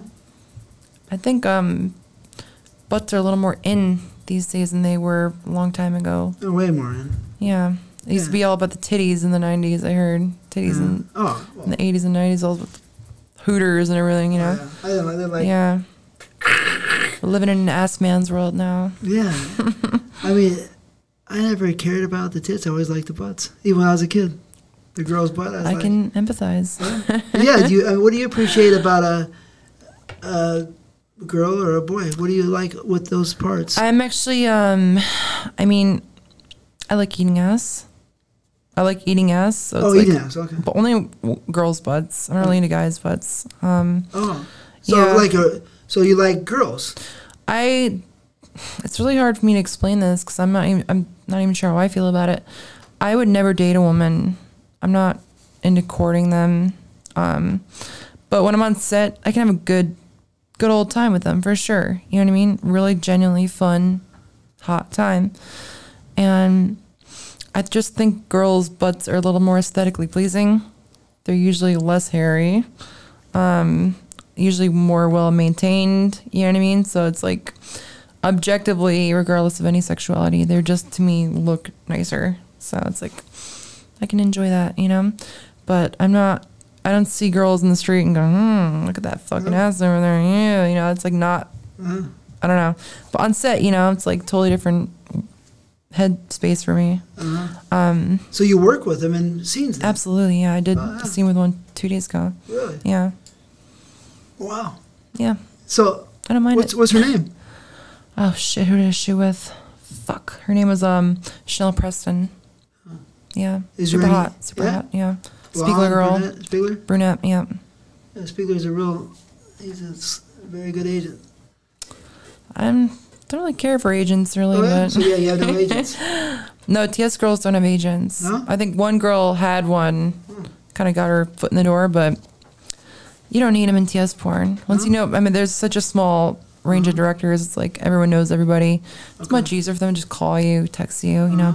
Jim Powers texted me, you know, the other day, or yesterday actually, you know. What do I need an agent to be a middleman for that, you know? It's like stupid. So how many TS girls are there out there really working? More and more every day, it seems like, yeah. They keep coming? So it's really burgeoning industry for sure. There you go. So you might want to be an agent. Somebody might want to be. Right. Some people are actually hopping on there. I've seen a few girls, you know, taking in younger T girls under their wing and kind of shopping them around and stuff. So we'll see what happens. I forgot to bring up another guy that was a TS. He didn't perform, but he was such a big maker of TS movies in my generation and before my generation. He was an actor. We worked together, you know, forever. And you might have heard of him, Joey Silvera. Oh, I love Joey. One of my favorites ever to work with. He's great, right? One of my first ever scenes. Honestly, my first ever sets of scenes. Yeah, he got me really early. Really learned a lot. He's showed me a lot about cameras and lenses and stuff too. We talked about gear a lot. Yeah. Oh, nice. He's great. He's actually from a town really close to where I went to high school. New York. So we kind of bonded over that. Yeah. Really? Yeah. What town's that? Glens Falls. I think he said Glens Falls or Saratoga. One of the towns a little bit north of Albany. Right near where I went to high school. So. Oh, he's a cool guy. Really cool guy. Amazing guy. We did probably at least 100 or 200 movies on the same set. I believe it. Yeah, he's fantastic. He was a really good performer too. I've heard. What's up, Joey? Yeah, Joey's great. So,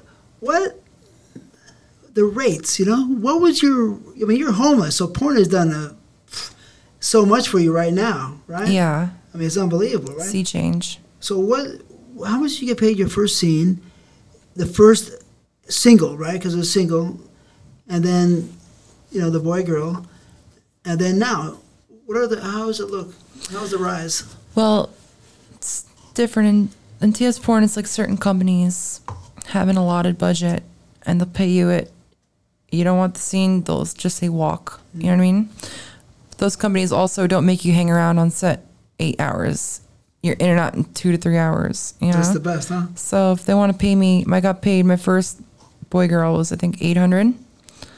And so there were a few hours, you know? I wasn't there reading dialogue for 3 hours. I wasn't out in the hot sun shooting B-roll. It's wham, bam, thank you, ma'am, out the door. You got your 800.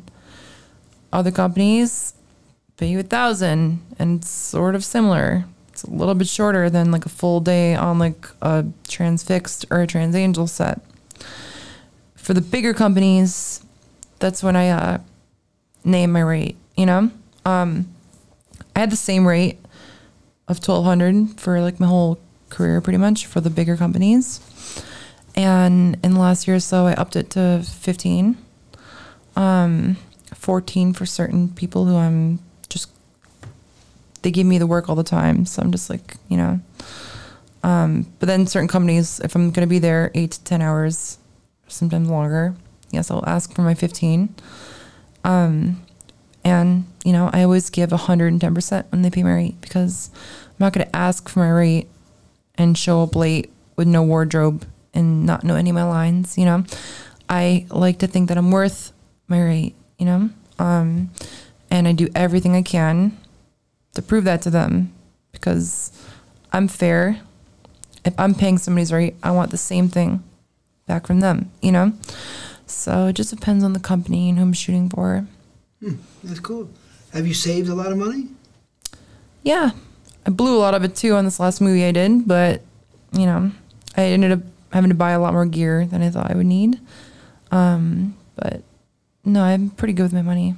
No, because I mean, I appreciated porno myself because I mean, I made so much money. It was just a dream come true. That's it, right? Sex and drugs and rock and roll. Definitely. Kind of, right? Yeah. But, you know, you want to save your money. So, you know, you just, it's, I don't know. I guess I'm just saying, yeah, did you save a lot of them? Here we go. There's Sean. Dre. What's up, my brother? What are you up to, man? Say what? I said, what are you up to? I'm here on my podcast, and I have somebody here that wants to say hi to you. She worked with you. Oh, really? Yeah. So she's going to say hello. Go ahead, say hello. Hi, Sean. It's Lena Kelly. Hi, baby. How are you? I'm doing amazing. Having a fantastic time over here. TT. You know, this is like coming full circle here. It is. Like, one of my first and true, like, you know, like down friends still is. He was telling me that. Serious co-worker. And just so many places we've been. Man. In this world, baby, that, you know, and then come back and then look where we're talking to you, and, you That's know, right. and talking about my new career. Yeah, we were talking about it. How are Nothing you? but What's nice going on with things. you? I've been amazing. Just Okay. staying busy, Yeah. doing my little thing. My movie's coming out soon, so. Okay, good, yeah. We have to get together again soon. Yes. I told him about our failed POV that we shot.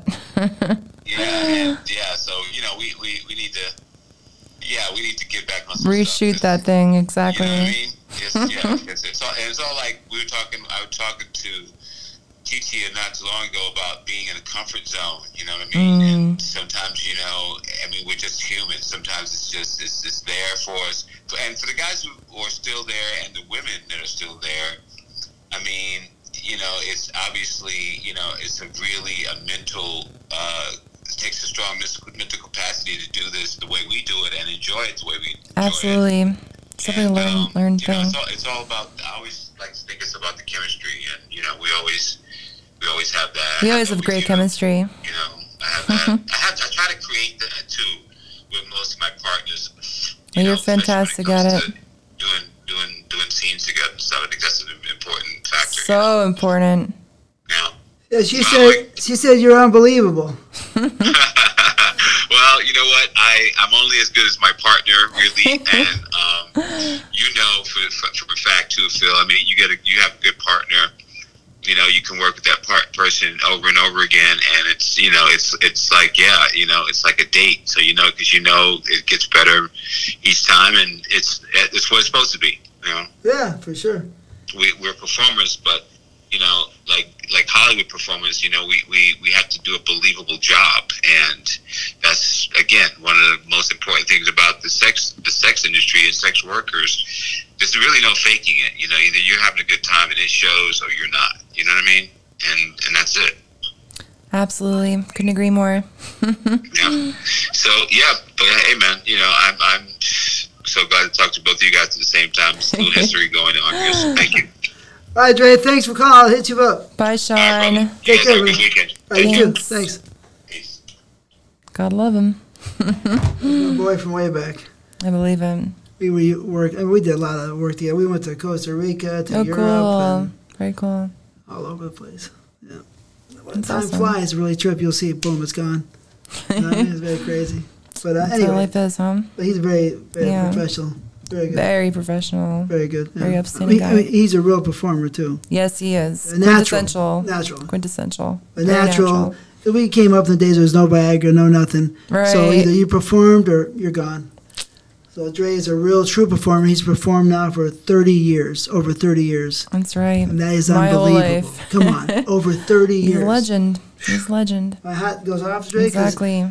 I bowed out quick with my own company and said, I mean, I probably could do it, but, Sure.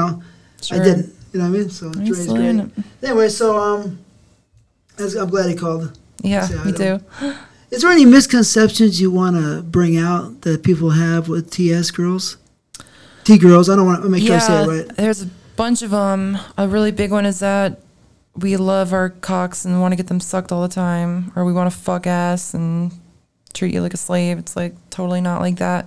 Just because we have them doesn't mean we're jazzed up about using them. A lot of us just want to be like regular women, and be treated like regular women. I mean, why transition, if you're not going to want to be... It's a huge misconception. I constantly getting DMs. I want you to make me your bitch, blah, blah, blah, blah, blah. I'm like, not into it. Sorry. Would that be more of a transvestite doing that? No, not at all. I mean, some girls are into doing that, but Oh, okay. it's not all of us, And I have complete respect for the girls who are into that. Who am I to say what you should like or not? But for me and a lot of girls, it's like, very tiring having the focus always being on the cock, A lot of us just want to be seen for our full woman self, So yeah, it's like very easy to make the cock the focus because it's like a very distinct feature of T-girls, obviously, but a lot of us just want to be treated and screwed like normal girls, so big misconception there for sure. I mean, I totally get that feeling from you. You just want to be treated like a girl, and That's all I want. be It nice seems to very easy, standard thing, I don't want any special treatment. Like I said, I don't want really anything other than to just blend right in, So. is there any ways you think that society could help the LGBT community with blending in, or is there any? Yeah, I think we just stop making such a big deal about transgender shit. Stop separating us from the normal crowd of people. We're not on a team. We don't need a fucking flag. It's like we should just be there and just invisible, I know it's easier said than done, but it gets very tiring, people dividing everyone up into teams, LGBTQ, pride flag. It's just like, let's just all be one human race and not be in these little tribes, you know what I mean? It's very exhausting, and I just avoid it like the plague. I love that. That's a great way to put it, because I wonder, why are they saying, why are the people gotta have their own tribe, like you're saying? Why they this. It just sows discord and makes people, dislike each other, and having teams makes it so their people are put up against each other. And just, you ever hear about the rat experiment? Maybe. Well, they took all the rats. First, they took one rat, they put it in a cage, They, watched it, and then they put 2 rats in there, and they were friends. And then they put 3 rats in, and they started separating. They had levels, 3 levels. Hierarchy, yeah. 4 rats, and then the different colored rats, and they started hanging out with the same color. And then they started more rats. They started making gangs. Wow. So it's a very natural, innate thing for us to divide ourselves up into these little groups, huh? And then they started killing each other. When they put more in, right? Wow. Is that a trip? That's the way of the world, I guess. Yeah, I mean, right? So but I think we're smart enough that we could figure a way to kind of break out of that. I think we just kind of let our base instincts get the best of us a lot. I hope so, right? Especially with social media, a lot of shit kind of swirls and snowballs into more than it needs to be, for sure. I love to bring up that part right there, social media, because oh God, they can get to you now. Before, in my day, they can't get to you. I'm mysterious. You can't find me, can't understand me, no, you can just send letters to somebody back in the day, pretty much. Yeah, if you're lucky. Yeah, if you're lucky. Where? You don't have an address. Exactly. So, but now they can get a hold of you. They can send you great messages, and we're going to go into it in a second. You're directing, but they can send you good, bad, the ugly, all of it. But how do you feel about social media? I think it's very toxic. I think it's very useful in certain ways. In general, I think it's a force for bad. It's a what? Not a force for good. Not for yeah. I think it brings out the worst in people. I think it's like a very exaggerated form of road rage. How you're safe in your little bubble, therefore you can scream your head off at people. I think that's very bad. I think it highlights shit we don't need to see. Sort of like a media thing where it's like it makes things that we shouldn't give a shit about very significant, brings it to the front of the agenda, kind of. I think it's like a big distortion on reality, honestly. I don't know. I just don't think it's a force for good. I'm on there for my work shit. I complain a lot about my life on Twitter too, which is very therapeutic. But I just think it brings out the worst in people, and it also, all of those bad actors on there get way too much attention. They're way too visible.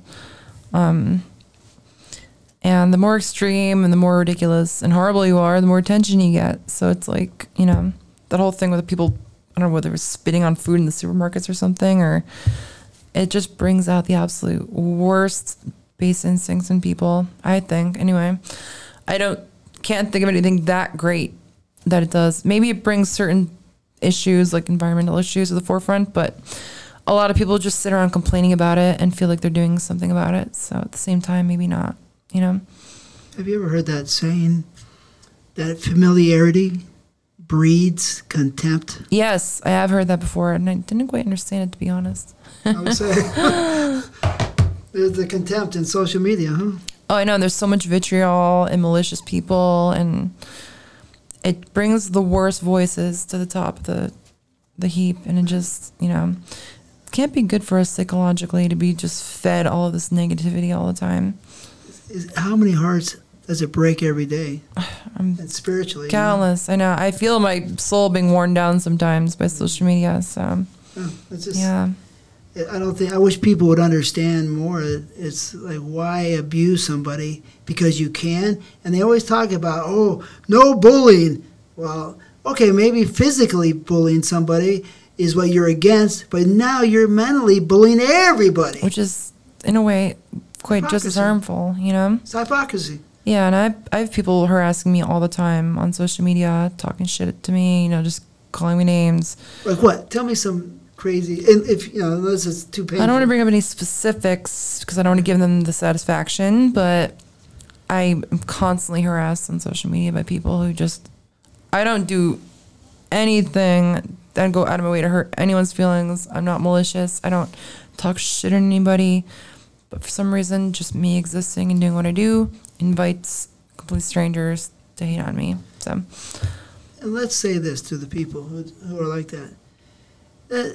why don't you mind your own business? That's what I say. I'm like, what? You don't have anything going on in your own life? You gotta just sit here and post malicious shit to a stranger you don't even know, not affecting your life in any way. There's people out there that are killing people. Exactly. If you feel bold and, you know, worthy of something, then go attack them.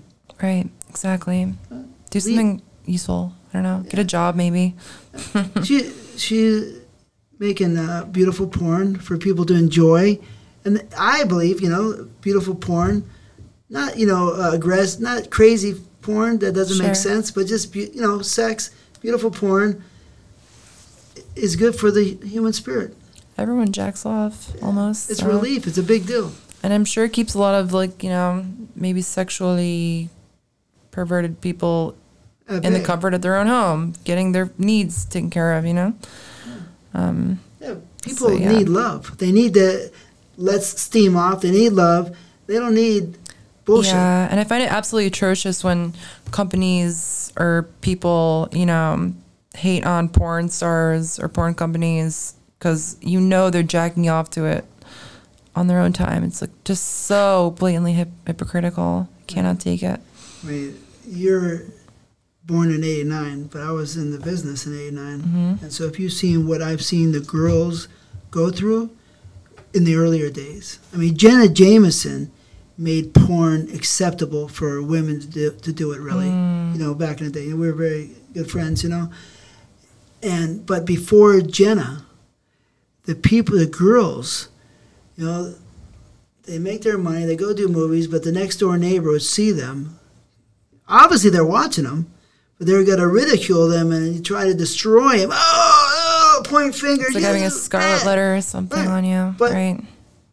You know, so it's like today it's different. But, yeah. You know, a little bit different. But still, there's a lot of hate out there for sure. Still, but it's very, a lot of bullshit artists. You know, all the beauty that porn does. And people can think, oh, I'm Christian, I'm this and that. No, you're mistaken. Exactly. Keep your mind open. Think about the good. I think killing people for no reason is. I know. Where's all the complaints about that, right? Yeah, the military and all that. I know. Let's complain about people fucking though, right? Yeah. Well, that makes a lot of sense. Yeah. Because you know why? Because maybe they don't want the joy and happiness out there. Some people can't stand to see other people happy. Misery loves its company, right? Yeah. I mean, what that book? You know, I keep referring back to this book in my podcast. I'll do it again. Yeah. Okay. From what I understand, the Da Vinci Code book. Yeah. It was the union of two people is the highest form of life. Did you understand that? I haven't read that book in like 15 years, maybe. Well, I didn't read it, but the movie kind of was stated I remember the movie, with Tom Hanks. You know, and I believe it though, for sure. Like two people. What's more beautiful? You love each other, right? You got that passion and that hunger. You lock it in, right? And you both, you know, mutually are at the same level. Yeah. And orgasm together. I mean, what's better than that? I hear you. Money's not better than that. That's the best, you know? Good food is close, but, you know. But tell me about this, okay? So orgasming on camera, you have to orgasm. I do. So is it easy or is it hard? For me, it's very easy. Like I said, I can go from a soft dick to a full-on orgasm in like a minute and 30 seconds. Wow, really? Yeah, I've had to do it under pressure too, like location, not having the time for it. Like let's get this going here. That makes you a strong asset. I think so. Yeah. My cum load is very small though, since I had my balls out, but I still do, and I get the job done. So there's secrets to that. Is that? Are there? You have to tell me about those. Okay. All right. So, we already talked about the boyfriend. So no boyfriend. So later on, you're gonna have relationships. I see. To me, you seem like a personal person, and you seem like you have love in your heart. Yeah, I've just been really focused on my career. So I just Yeah, tell me about that. So now you are transitioning to directing? I am. Well, I wouldn't call it transitioning. I'm just adding it into my repertoire pretty much. Okay, yeah. Because like I said, I'm really into camera stuff, and I'm just a creative person, and it's a fantastic creative outlet for me because I get to write scripts, I get to shoot video, I get to pick out wardrobe, I get to dress all the girls up all cute the way I like it. I get to design the DVD cover. I mean, the list goes on and on. It's like a perfect fit for me. I absolutely love it. What kind of movie are you directing? Well, I just shot my first big DVD for Evil Angel, and are you, so you're part of Evil Angel now? I directed a movie for them, and depending on how it is received, we'll see what happens in the future. But it's a great. Sorry to break you up, but that's a great company. I agree. I mean, I could have shot my talents anywhere, and I picked them because I thought it was a great fit. And I thought my movie would fit right in. And I really think it does. I'm really proud of how it came out. For a first movie, there wasn't a single issue. Definitely a lot of, I'd overcome a lot of technical humps that I didn't foresee, but I overcame every single one of them with flying colors. And the content came out great. It looks great. The color's great. Sounds great. The sex is great. It came out exactly how I wanted it to come out. And it's unlike any other TS porn shot right now, because it's shot with 2 cameras that are very, very nice, but nobody else uses. What kind of cameras are those? They're Canon XF705s. Everyone uses like the C300, the C200, which looks great. But there's very, I don't know, the way it looks is very distinct. And we shot at 2 angles, and we shot it my way. And it's a unique specimen, I think. I think it's really, really unique. Does it have? Yeah, tell me the name so we can pump it up. What's the name? It's called Trans Nasty. Okay. Which is just a title I came up with. I originally was gonna do my first movie for them. I was gonna do like a sex cult theme thing. Make it very themey. Make it very specific. But I was talking with somebody, and he suggested I go a little more universal with it, attract a bigger crowd for your first movie, you know? So I decided, instead of doing my usual thing where I write scripts and make it very themed, I will make it more about just about the visuals, just about the sex. Small little plot line or whatever for each scene, but I wanted it to be all about the way it looked, and I wanted it to be all about the sex itself. And I wanted that to be what carried the movie. So it's very, very specific in the way the graphic design is. I have a very specific aesthetic that I adhere to for all my shit. It's got a retro kind of vibe to it, for sure. What type of retro? It's got this Vogue 80s, 90s Vogue magazine kind of look to it. It's very glamorous. I literally lifted some of the fonts from Vogue magazine and like did renditions on them. I mean, those are the days of, the early 80s were the supermodel days. Yes, well, that's kind of what I had in mind. It's got a very supermodel-y, like... Cindy Crawford. It's got the Paulina, look, you know what I mean? Yeah. You know those girls? Yeah, of course. Yeah, well, Paulina, Naomi, Cindy Crawford, Kate Moss was in the 90s, but she's almost part of that neighborhood. It's got this really bright 80s kind of thing going to it. I had music custom made for the movie, had a commission. Really? Did anybody special make it that you know? This guy, Metro. Yeah. What type of music is it? It's what it sounds like, a fashion show, kind of 80s fashion, 90s fashion show vibe. Like very like high fashion, very clean, upbeat, electronic. Techno a little bit? Sort of, but it's not really, if you can imagine like runway music, kind of. Very, very, you have to hear it. It's a very, very unique movie for sure. And I kind of based it off, I used to love getting these old Vogue magazines in the 80s and 90s, and I based the entire aesthetic on that pretty much. Cool. And it just came out really, really, I'm really, really happy with it. So it's out on DVD October 23rd. And online, that'll be online too? It's actually already out online right now. Oh, cool. We soft launched it, and we're going to start the real promotion around when the DVD drops. So is self-launch with Evil Angel? Soft launch on Evil Angel, yeah. So we quietly released it digitally on Evil Angel. Okay. And near to when the DVD comes out, we're going to do a big push and really get it promoted the way it deserves, you know? Cool. How excited are you?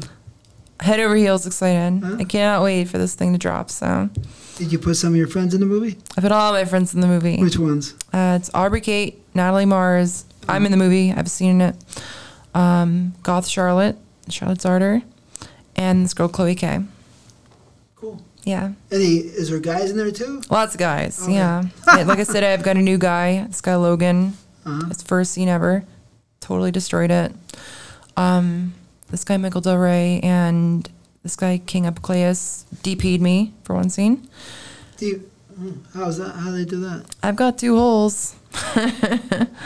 One up here and one down there. How's this? Okay. And one that takes 2 at once. So. Okay. And then I've got You're a little kinky. So a lot. Is the movie dirty? It's filthy as fuck. Okay. Basically, it's trans nasty, so I really wanted to adhere to the title. Okay. And like I said, it's like no other TS porn. My scene, I had to cut 20 minutes out of it because it wouldn't meet the regulations for the obscenity laws. Yeah. Yeah. It's a seriously nasty movie. You're a naughty girl, huh? Yes. Along with everyone else in the movie, I picked the nastiest girls I know. So.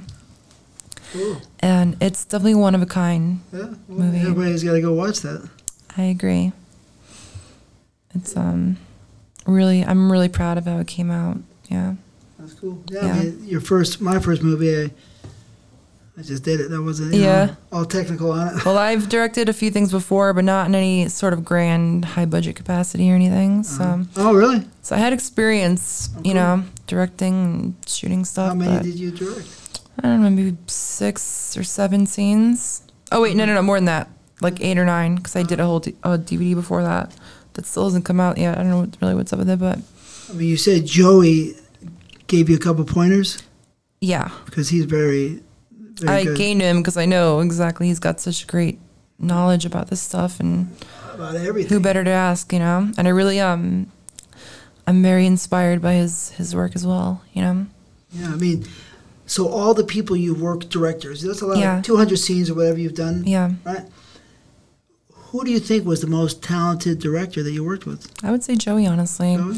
He's just, even like the dynamic of the on-set interaction, you know what I mean?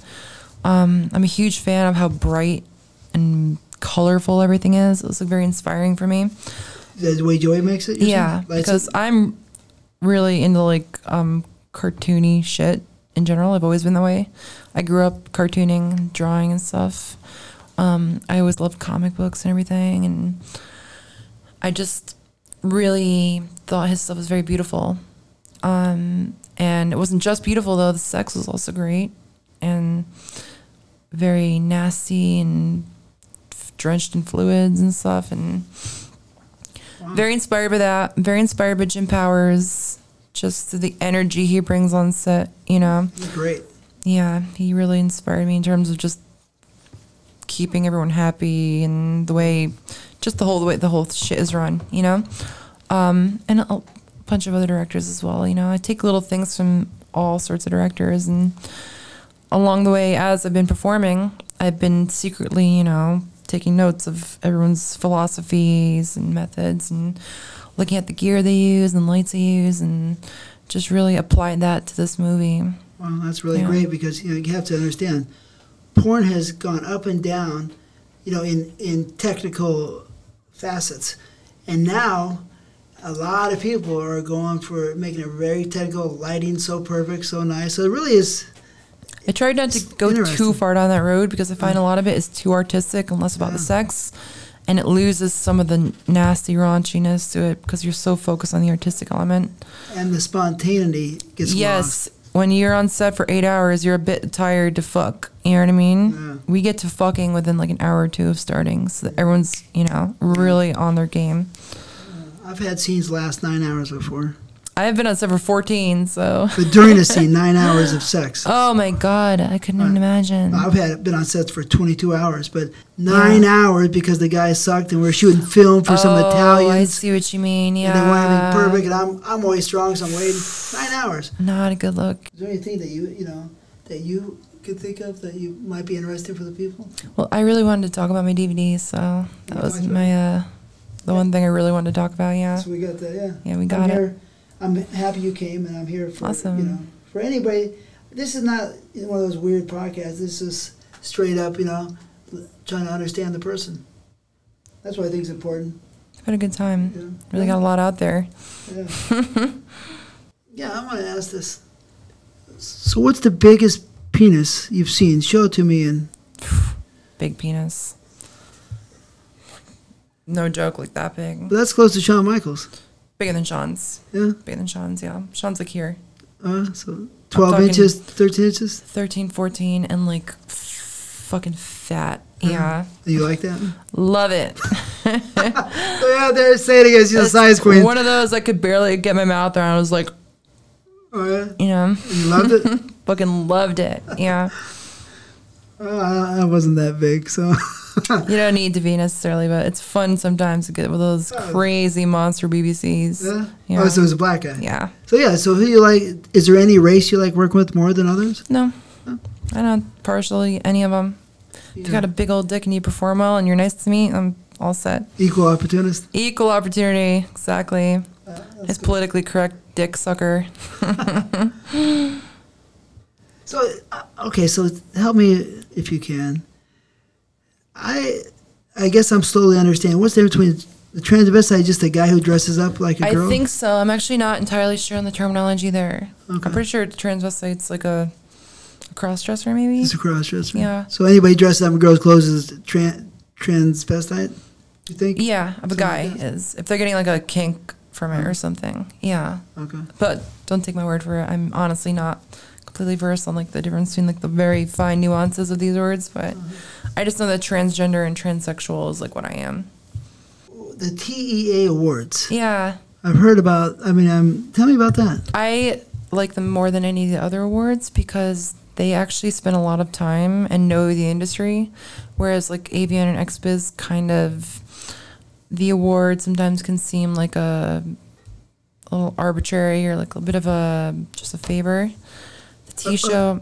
Bit of a favor? Oh, yeah, I got you. Just because they don't really have their hands, they're not down in the trenches with us in the industry, Mm-hmm. The T-show is like run by people who are in TS porn, they really know the industry.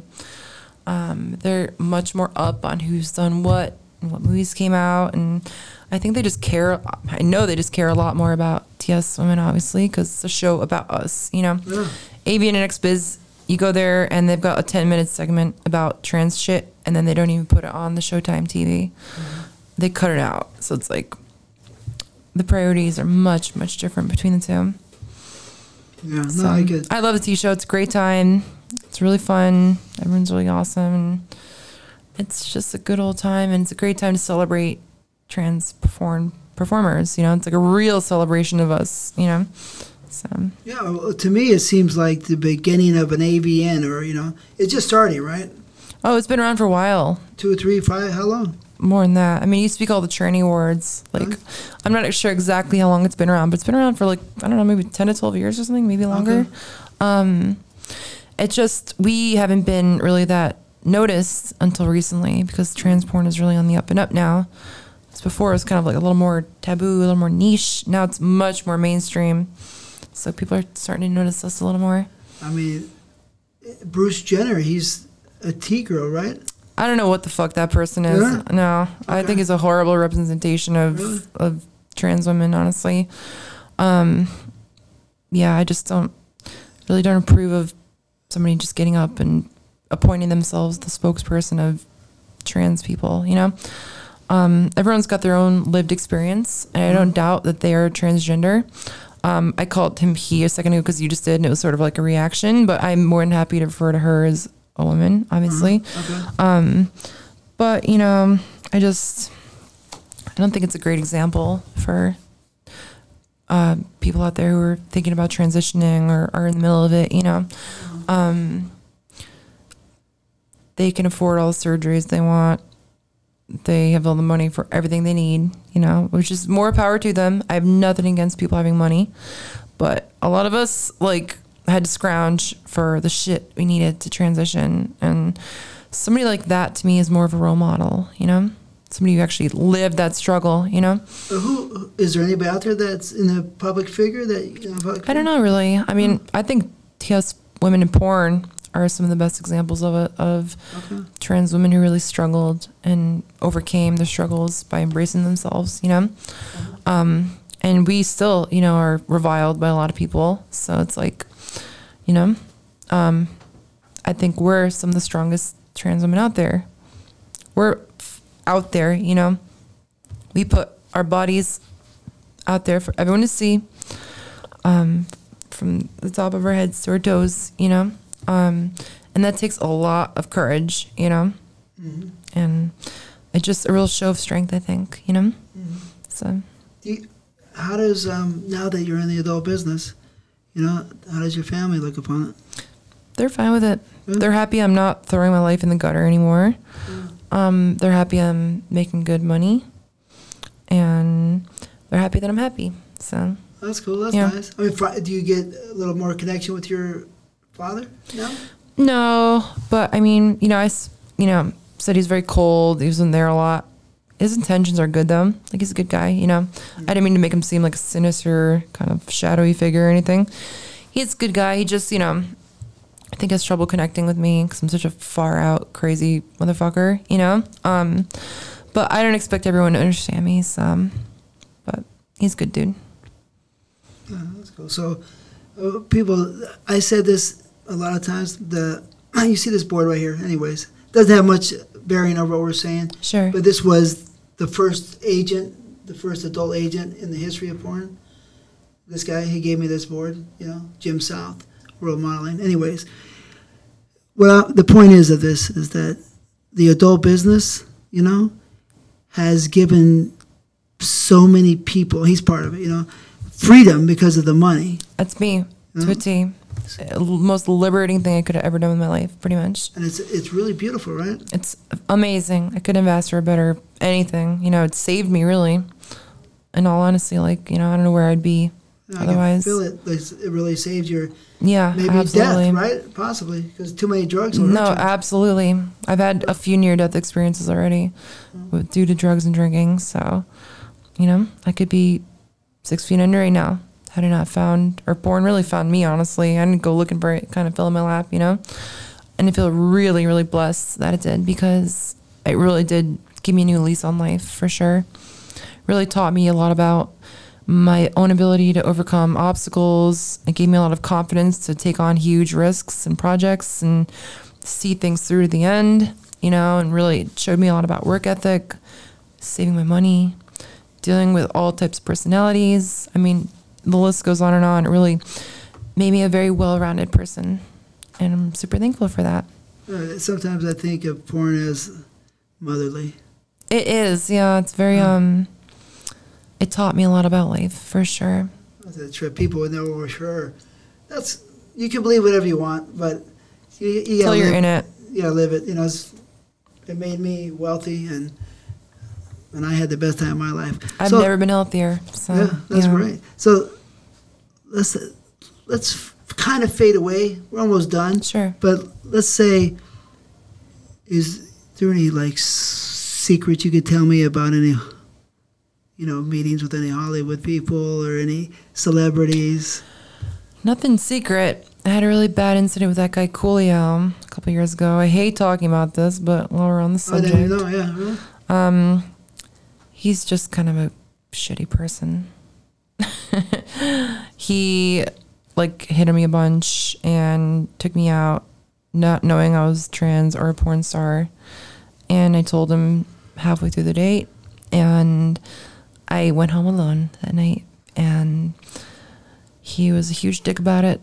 He didn't even have the balls to come up to me himself and kick me out of his little date. He had his friends come up and do it for me. I got threatened with violence. This is a few years ago now. I'm not, you know, butthurt about it. I don't like bringing it up because it makes me sound like I don't even know what. But I mean, you ask, I'll tell you. Okay. What about nice experiences? You know, with that stuff, I don't really kiss and tell about. I was thinking. Yeah, but there's some. There are some. You'd be surprised. I probably wouldn't be, but maybe you wouldn't be. I think the people would be. Can Right. we just like say it's like new, like recent stars, Hollywood movie stars? Like new and up-and-comers? No, like 5-10 year old not 10 years old, but well, stars. I haven't personally with any of them, but I've heard a lot through the rumor mill. Yeah, okay. I mean, I do get contacted by celebrities in my like Instagram DM and stuff. Nobody like insanely major or anything, but people who are like recognizable for sure. They say, hey, what's up? Yeah, slide in the DMs, you know what I mean? It happens a lot more than one might think, for sure. They're curious, I'm sure, right? Very, yeah. A lot of people are curious these days. I find that's like one of the most common things I encounter is curiosity. Yeah. Curiosity killed the cat. Yeah, exactly. Not in this case. But, is there any, like, you know, sometimes I like to talk about, like, well, let's say this. Is there any celebrities out there, any men, Hollywood actors, or sports stars, or musicians that you might want to give a shout out to and say, hey, look me up one day? I don't think so. Really? Not on here, no. Really? Wow. I don't know. I mean, I've got my celebrity crushes, sure. Yeah, you know, which ones? Who do I like? I really like Ryan Gosling. I think he's very sexy. Really? Okay. Harrison Ford is really sexy. He's cool. I love Shout out to him. Who else am I really into? I've always had a thing for Kurt Russell. Kurt Russell's cool. I met him one time. Oh, really? I like he has a big ass head. Good. I met him on the full of the big ass brain. The Los Angeles one. He's the, you know, yeah, whatever that one. You know, there's I like New all York, the Snake sexy Plissken. 80s. Yeah. Yes, of course, Snake Plissken. So Snake That's Plissken my from daddy. Escape from L.A. Yeah, yes, that's when I met him love on those that set. movies. Yeah. I like all those 80s sexy men. Are they more sexy then? Oh, they're sexy then. They're sexy now. Yeah. I love the 80s macho men, the Sylvester Stallones and the Kurt Russells and the Patrick Swayzes and all those people. Yeah, they were cool, right? They're cooler than they were. Than Still they cool. Today, right? Still cool. I saw Stallone's movie the other day, Last Blood. Oh, cool. It was awesome. It was radical. I want to see that. I love Rambo, so yeah. The first Rambo is unbelievable. They're all great, but the first one's unbelievable, and this amazing. last one, for me, these two are the best ones. I also really like Keanu Reeves. He's probably the sexiest one, yeah. Really? I want him to message me. Keanu, if you're listening, I'm on Instagram. You should DM me. There we go. That's what I want to talk about, yeah. He seems like an intelligent guy, right? Seems like he has this... I love his... From what I've seen, I'm really fascinated by him. Yeah. I was at the Katsuya sushi restaurant in Encino one day. He was sitting next to me. Cool. I'm not one to say, hey, man, what's up? What's up? I love your work, yeah. No, but he's cool. If I saw him, I would say that. Yeah. I'd probably fucking flash him or something. Yeah. Well, tell me about my Instagram information or something. Tell me about that. You got your breast? Yeah, I had a boob job. Yeah? Yeah. When did you do that? 2.5 years ago. Oh, yeah? Yeah. So you got some money from the business and... That's right. Yeah. Got my glow up. Yeah. Did it make you feel good? Made me feel amazing. Yeah? Yeah, because I couldn't fit in any lingerie before this. Oh, yeah? Such a struggle, yeah. Now I'm like, anything goes. It's fantastic. You go like this and the guy's looking? Like and a little more modest than that. Yeah. Okay. I'm already on the internet everywhere, so when I'm out about in the world, I'm like kind of keep it a little more modest. See, I'm dressed right now, like a sweater vest or cardigan, like a nice collared shirt, you know? Yeah, like a very quiet. Not really typical porn look, but you know. You can't tell. You just look like a schoolgirl, kind of. Exactly, which is kind of a porn look in itself, but. Yeah, a little bit. Do you get recognized on the street? I have been a bunch, yeah. How does it feel? It's flattering. It's a little surreal. I got recognized in London when I was out there. But it makes me happy that my work is appreciated more than anything. Really? That people see my stuff and like it, and it makes them happy, you know? And they come up to you, we love your work, and... Yeah, they'll come up to me and they'll usually be like, are you Lena or are you Lena? Usually, like, I love your videos or I love your work. Keep on doing whatever the fuck you're doing. Typical shit like that, you know what I mean?